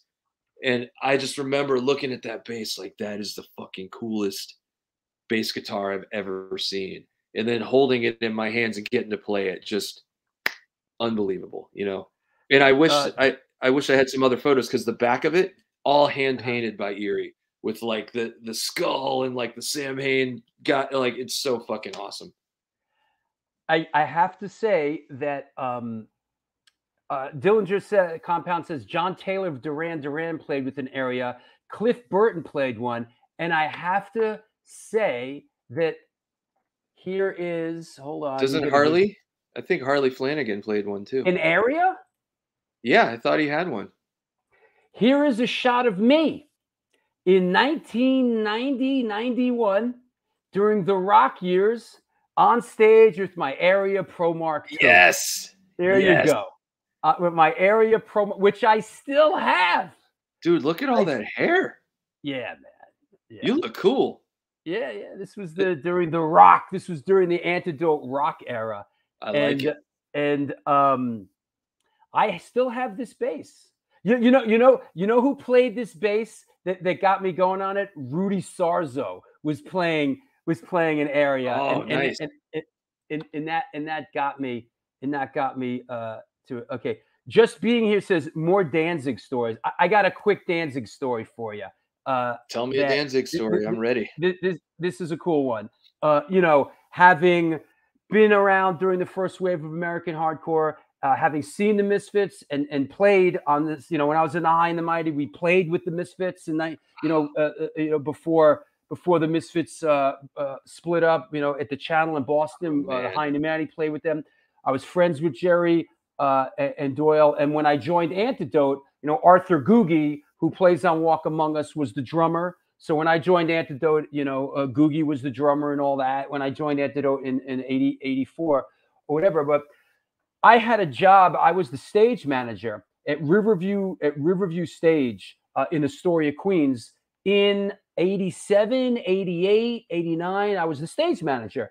And as part of being the stage manager, I was the liaison, to production companies that were coming in onto the stage. Well, one day, this production company comes in, and usually when you deal with the production company, oh, they're doing a music video. I don't really ask what you're doing, what the music video is. But one day, they come in, and sure enough, on my little stage in Astoria, Queens, they shot Danzig Mother. And the Mother video. Wow. And it was a big thrill for me because Chuck Biscuits was playing drums. Dude. And being a very early DOA fan,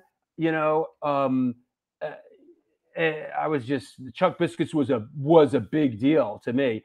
And Glenn, and Glenn was very nice then, and I spoke to Glenn. But what I do remember from the Danzig Mother video was, and I guess this exists, maybe you would know, but I think they did sort of a, like, I don't want to say an X-rated version, but is there a version with nudity of that video? Because I remember they did the girls or whatever. I remember they cleared the stage and cleared the room because they were doing they did a version with boobies and stuff. And really, there was a bunch of nakedness. Wow, so they cleared. I've never seen that. Yeah, maybe it doesn't. Maybe it never saw the light of day. Well, I'm on a mission now. I got to see that. Yeah. Not the second Mother video. The second Mother video that came years later when they had a surprise hit with the song Mother, because it was on that live. That was years after the first record. Yeah, that was like 90, I think. Yeah, it was years. Yeah, Justin says, yeah, I think there's one with nudity, but that was that was very cool, and it also, later on I was the stage manager at 3G stage for many years, and that's where we ended up. When I left there, I'm still and to this day connected with the people of that film stage. We shot the Biohazard video there. We shot Typo Negative Black #1 there. We did Salt. Awesome. that I was involved. But Suicidal Tendencies came onto that stage, and they did that video. Send Me Your Money, I think. Oh wow. Yeah, and that was a big thrill because I loved Suicidal Tendencies. Yeah, man. Here's a question from the Dillinger Compound. I saw Suicidal one time. Is that right? Oh yeah, shoot it. Is Cave-In doing any Canadian dates? Not at the present moment, but that's not saying that we won't in the near future. But we don't have any booked or announced at the moment. We will. I promise. And this whole thing, which I don't want to play the music and get it flagged, but this is gearing up to go out in September, right? Yep, that's going to be a ripper. Here's a little taste. That's all you get. I mean, that's pretty much that whole song. Anyway, Yeah. that Meshuggah song. If you can count the time signature in that, you're a genius. because I can't. Yeah. Here's the again, this is a pretty this is a nice stretch, huh? Yeah, we're not doing the whole tour though. We're only Oh, I doing see. the first half. I see. You're Unfortunately, going through the I wish. 30th through Minneapolis. Yeah, I wish we could have done the whole thing, but it just wasn't possible, unfortunately. Cool. But yeah, it's going to be a ripper. I'm really looking forward to it. I've actually never seen Meshuggah before. Torch is one of my favorite contemporary bands, and I am not familiar with them. Oh, they're fantastic. Like Is that right? the perfect mixture of heaviness and melody. Like, yeah, they're great, and I think it's going to be their last tour. Unfortunately, I think that Steve, their vocalist and guitarist, is calling it quits, which is a bummer because I love them. Huh. That's cool. Let me think. Let me take my last sponsor break and a little shout out, and let's come back and we'll take some questions from around the world. See you in a minute. Sounds good. There you go. This is the one, the only, often imitated, never duplicated. Clank your chains and count your change. The New York Hardcore Chronicles Live. And we are sponsored by New York Hardcore Comics, The Organic Grill, Generation Records, The Texas Silver Rush, 126 Hardcore Clothing, Grunge and Grime Soap Company, and DTFM Vinyl Distro. It's a record store that specializes in underground music, punk, ska, hardcore metal, and more. Located in the heart of Fargo, North Dakota's industrial district, shop in person or online at www.dtfmvinyldistro.com, where the motto is death to false metal. Come on now, our most beloved sponsor, New York Hardcore Comics, opened back in 2013 when lifelong friends Debo the Pro and Lee Fairley combined their collections and obsessions for comic books, punk rock, toys, and statues, Magic, the Gathering, and all things horror. The store is located at 117 Main Street in Dobbs Ferry, New York, open 7 days a week and shipping worldwide.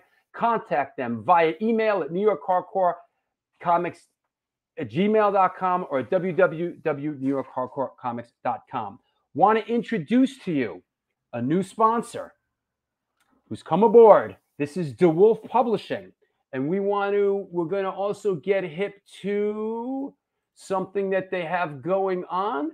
But let's say hi to DeWolf Publishing. They're a completely independent publishing house formed by authors Amy Yates Wolfing and Stephen D. Lodovico in Philadelphia in 2014.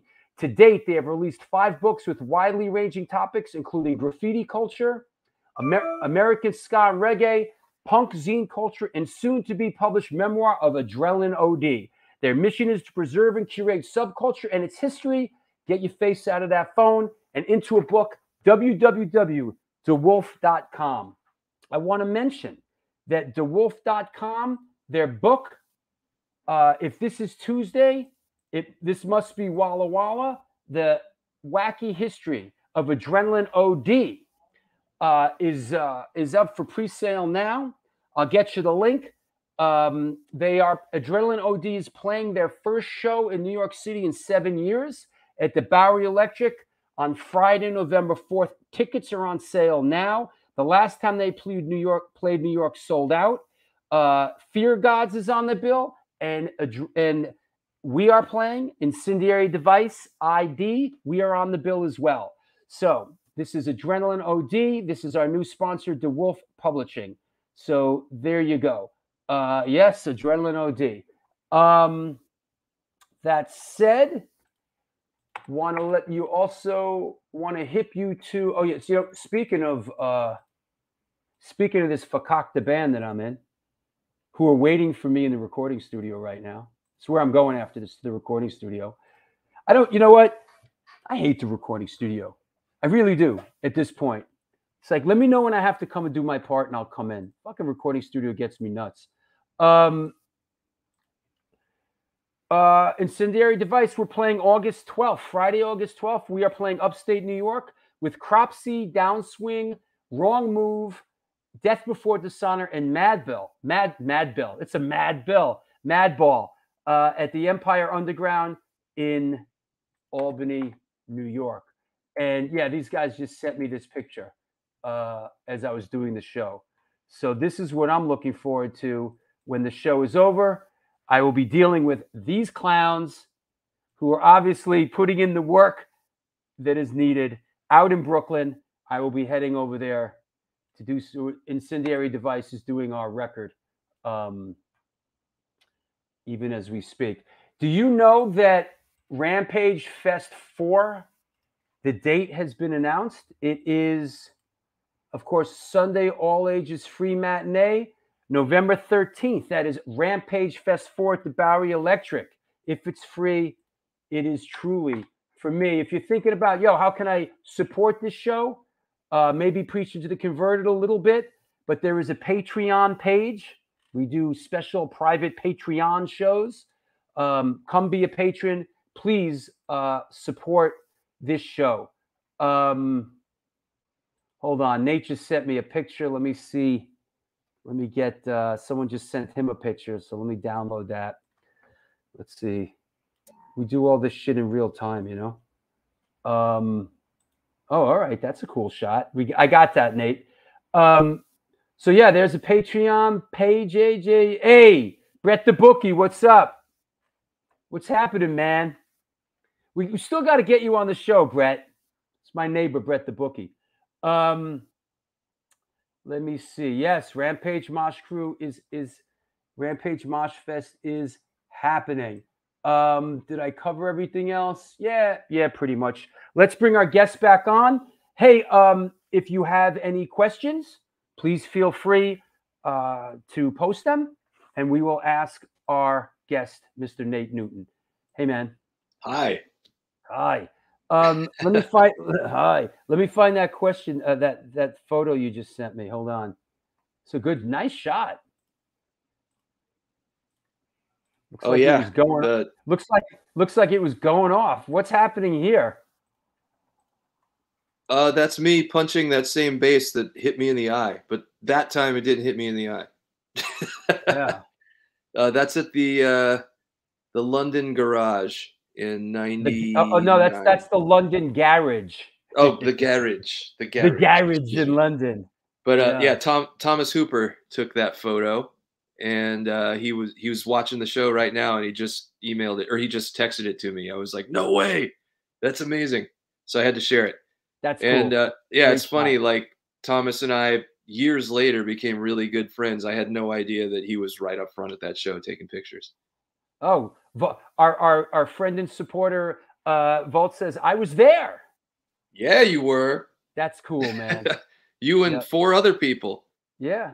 He's a London guy, So he's and he has a question. He says, I heard a lot of comparisons back in the late 90s between you guys and Catharsis, although not sounding alike. Did you ever play with them?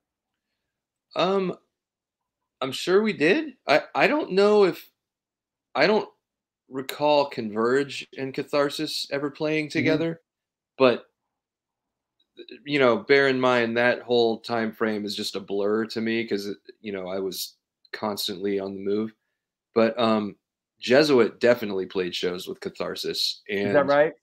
Yeah, and Brian, who sang for Catharsis, did a record label called Crime Think, and I think that Crime Think still exists in some form.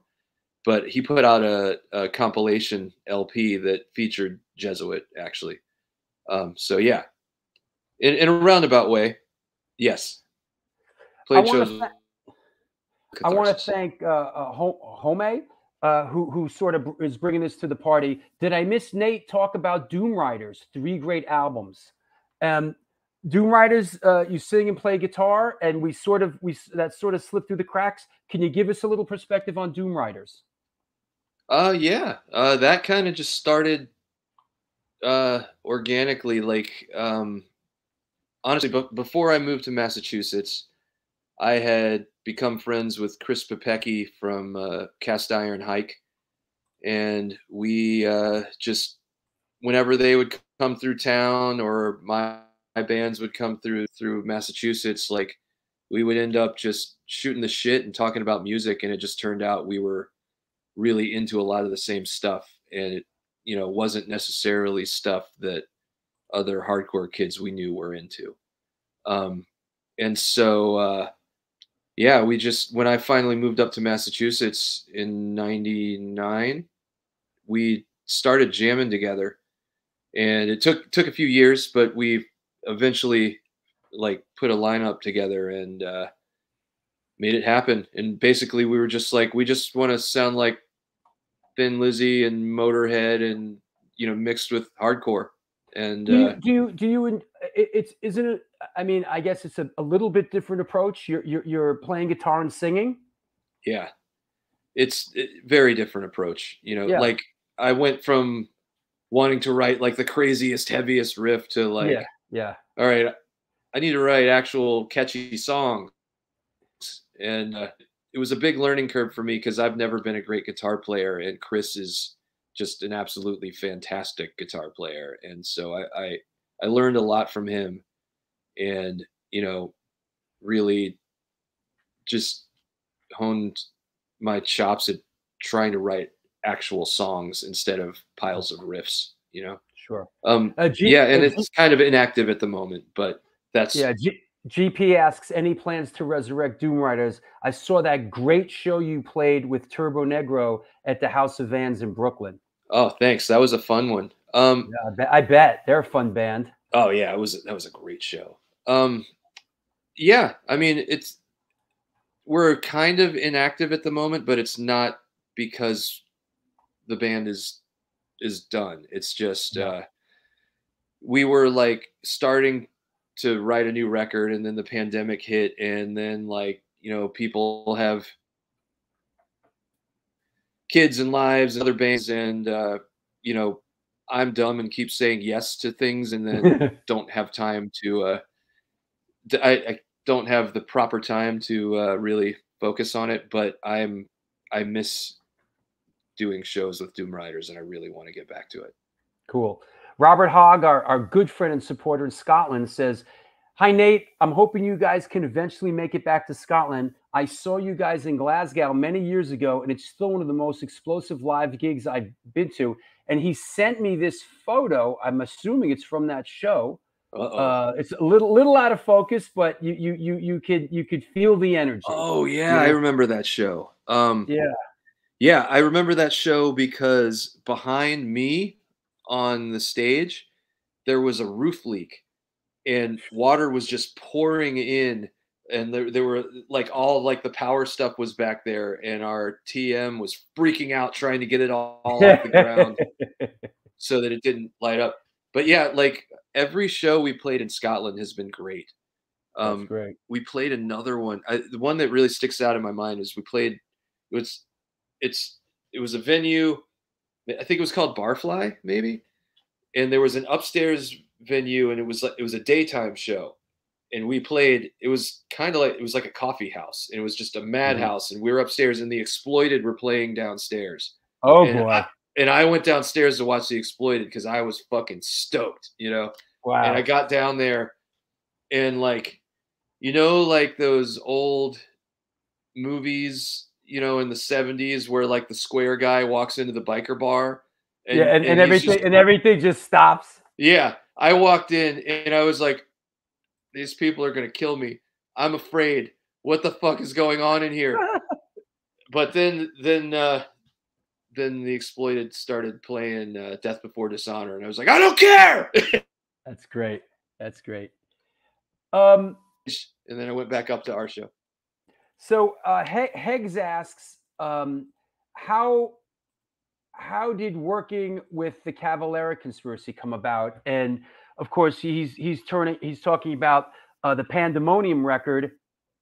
He's talking about the Pandemonium record, which you did some co-lead vocals on the song Crucible, right? I did, and I played bass on that. Right, record. You played bass on the whole record, right? Tell us about how this came about. Well, listen, you know, Igor and Max have been on the show. They're big supporters of the show. We love those guys. They're fantastic human beings. Dude, it was the most random thing ever. Like, seriously, this is how it went down. I was on tour with Doomriders, we had just played a show in Columbus, Ohio, I think. Like literally just gotten off the stage. It was Doomriders and Full of Hell, and we had just gotten off stage and loaded the van. It was literally like 1:30 in the morning, getting ready to drive to a hotel. Or no, we were staying at our friend's house that night. And we were getting ready to drive to our friend Ryan's house. My phone rings, and I'm like, the fuck is this number from Arizona? Is this a prank call? What is this? You know, I answer it, which is weird because I usually never answer a number that I don't know. Was it Gloria or Max? It was Gloria. And but so I answer it, and I'm like, hello? and she's like, is this Nate? Yeah. Who's this? This is Gloria Cavalera. And I'm like, how in the well, first I'm like, bullshit. And she's like, no, this is Gloria Cavalera. I was calling because you know, Max really loves Converge and wanted to know if you wanted to play bass on a Cavalera conspiracy record. And I still was like, fuck you.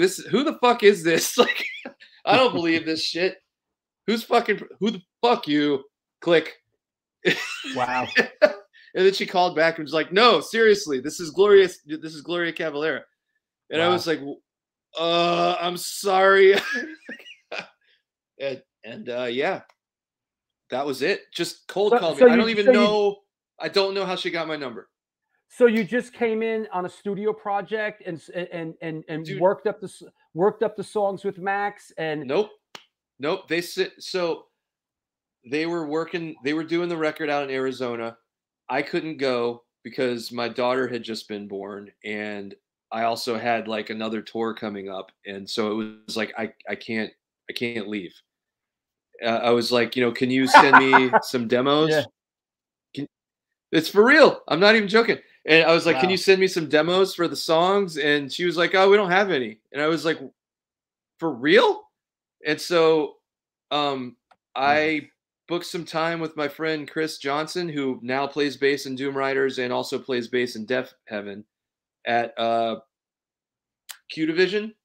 And I was like, hey, I need a day, you know, at the studio to come record some bass tracks. And he was like, all right, what are we recording? And I'm like, I don't know. I literally don't know. So they sent me the tracks on a Friday, and I was going in on Monday, but I got the flu. So I was like sick as fuck, puking all weekend, never listened to the tracks, nothing. Oh. And then I get up Monday morning and I'm like, fuck, I guess I got to go record this record that I've never heard. And I just went into the studio. So they had it. They had Chris it. is like, what?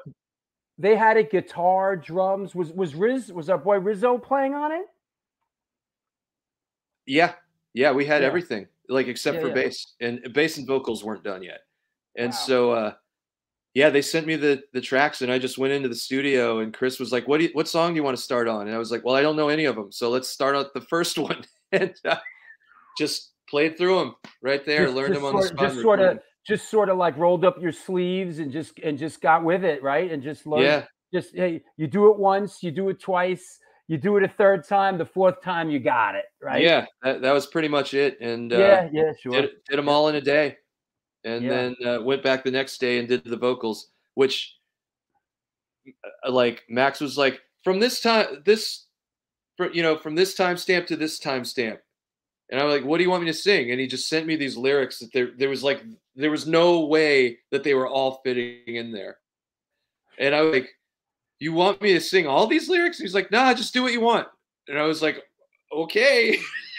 So yeah, that's what I did. Max is good like that, you know? Yeah, they were really cool, man. Like I was like, I hope you guys like what I did here. And I sent it back to them, and they were like, yeah, this is awesome. And I'm like, well, that was the easiest thing I've ever done, pretty much. So thank you. Yeah, I have a similar experience with them. I'm trying. Oh, here it is, right here. So back in whenever it was, I guess it was 95, 96, when I was working with Paris Mayhew, and we were doing all the videos, Gloria gets in touch with us, and they say, we want to cut, back then we want to do like a VHS, like a home video, it was a home video, like a video release thing, right?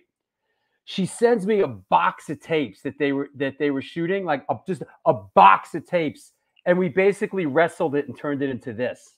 Amazing. Yeah, I didn't know you did that. That's incredible. Yeah, for sure. And we basically, they sent a box of fucking tapes, like, you know, and no direction, just here, do something with this. Nothing. And I just started being, you know, I just transferred everything, started looking at everything, and we booked like a month in like an edit bay. And, you know, Paris Mayhew, very talented, you know, in the edit room. The guy had an incredible focus as an editor. You know, he really, you know, he really put the thing together as I produce it. Let me see if I have a picture of the back of it. That's incredible, man. What a great But it was the same thing. They sent me a fucking box of tapes, bro, you know? It was like, what the fuck? You know? Yeah, literally. I was like, you have any demos? No. No. Here's the tracks on a Friday. You're recording Monday. I was like, okay. Yep, here it is. Here, I got it. This is both the... But it was rad. I was super stoked. And another funny thing was... there it is. I'm sorry. There's the front. There's the front and the back.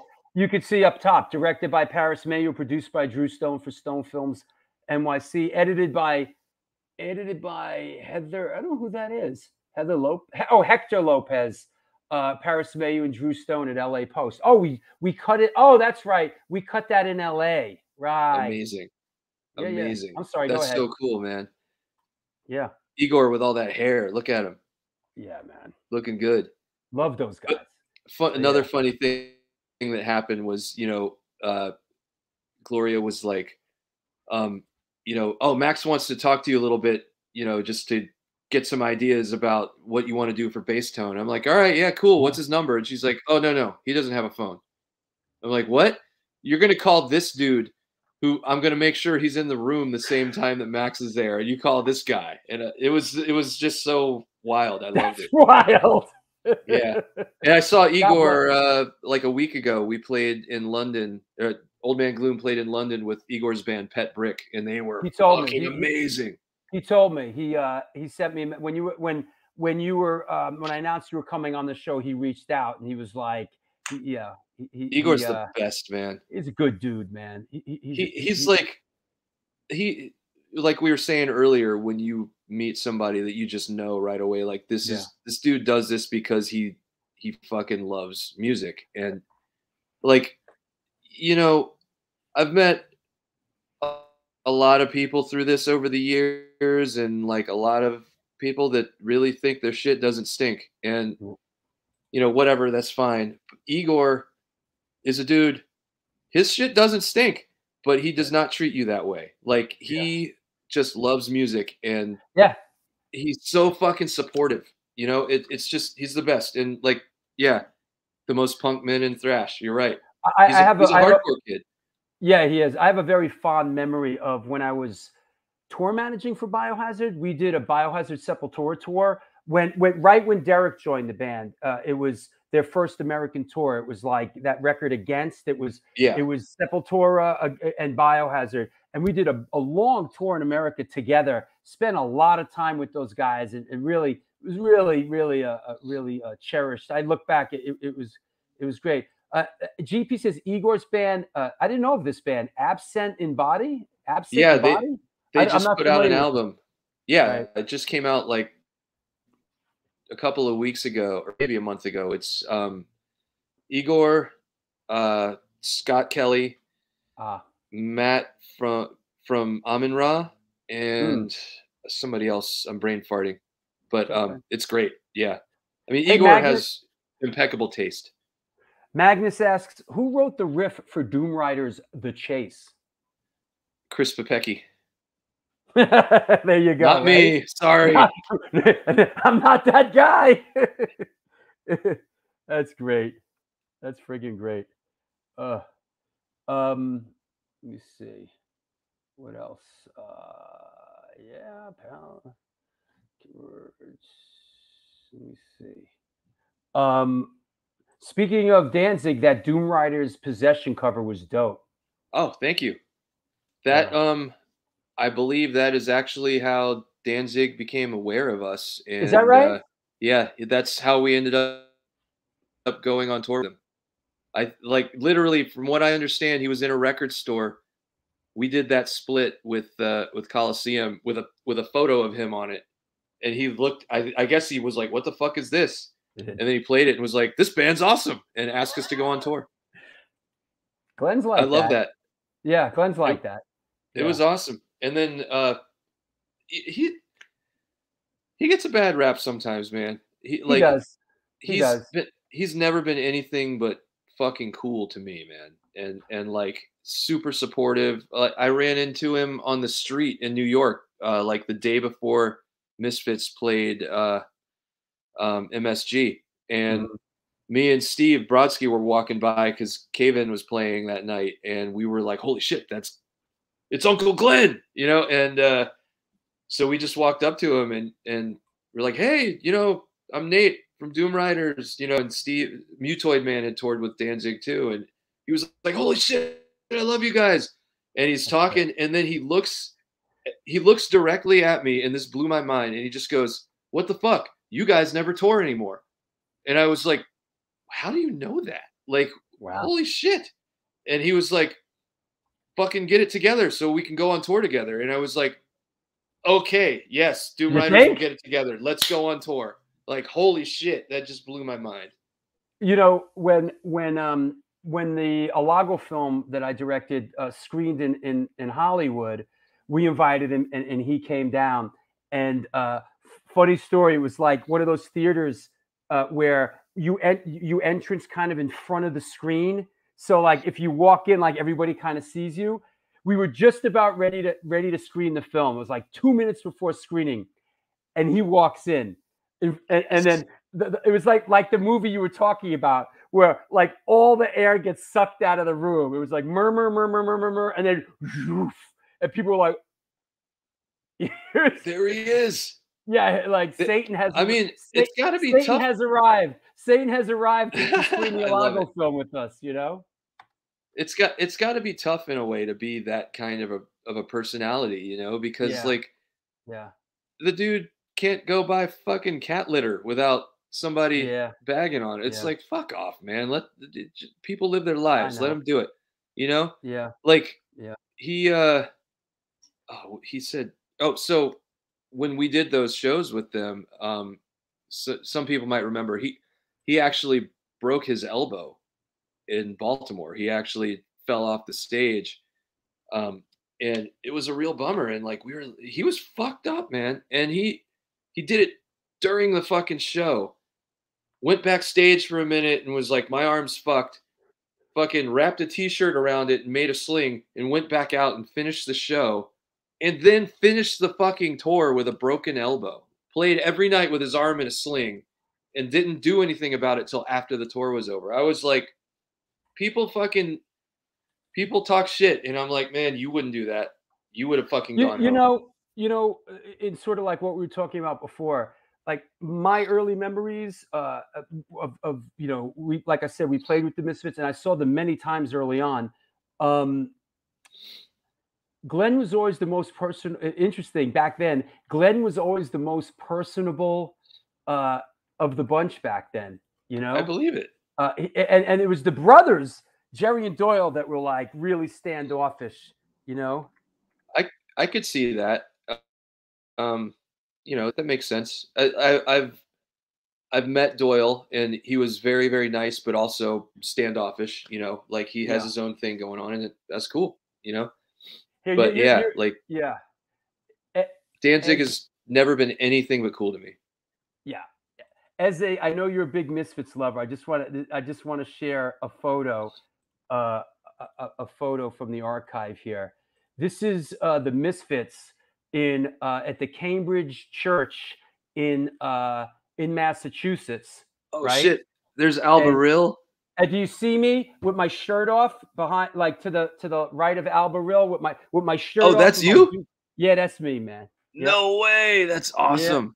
there it is. We're out there. We're cutting it up, and I got my shirt off and my dukes up. 18 years old. That is fucking awesome. Yeah. I'm jealous. Yeah, that was we rented this fucking church in Cambridge for like a fucking, DIY, punk rock show, and the fucking Misfits Yes. played, and it was just chaos, man. Dude, that is awesome. I am Yeah. so jealous. So jealous. Yeah. Good one. Yeah, Larry Kelly knows. Larry Kelly was there. He remembers, man. So I'm a so there you fan. go. Yeah, man. I'm a fan I of know. Larry Kelly. Yeah, Larry. Yeah. We love Larry Kelly. Larry Kelly's we call him the Mr. Wolf of the New York hardcore scene. He's like, whenever there's like that crisis problem, the first person I call is Larry Kelly, and we fucking solve it. That's awesome. Yeah. So hey, I want to thank you a million for coming on. I really enjoyed the show today.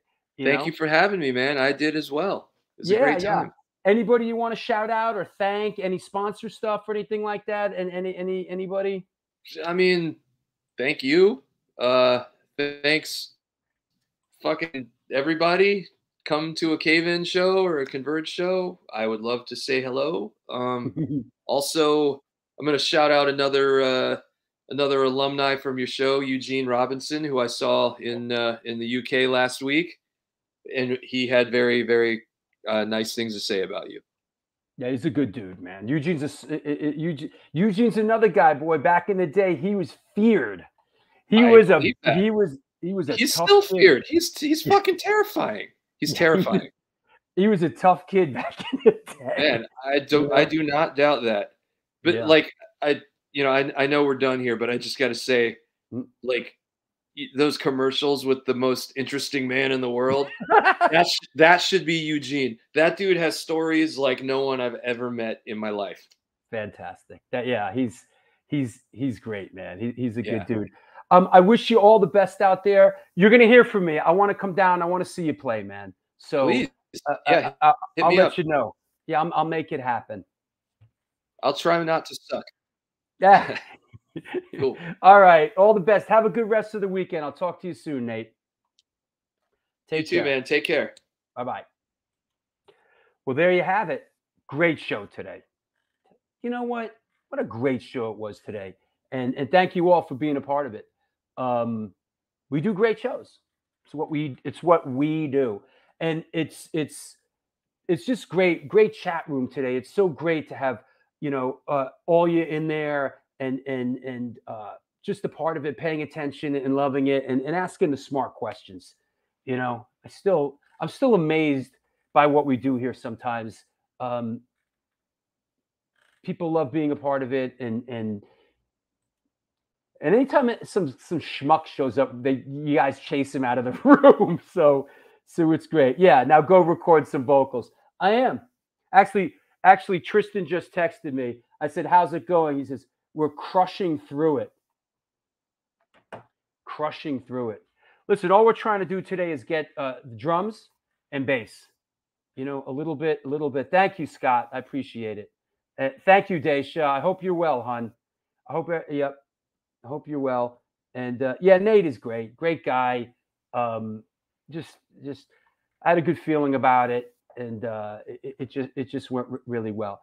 So have a good rest of the weekend, everybody. We'll see you this Wednesday with Cat Popper and Women of the Pit Spotlight. We'll be back in a couple of days. So until then, do good things, and good things will come to you.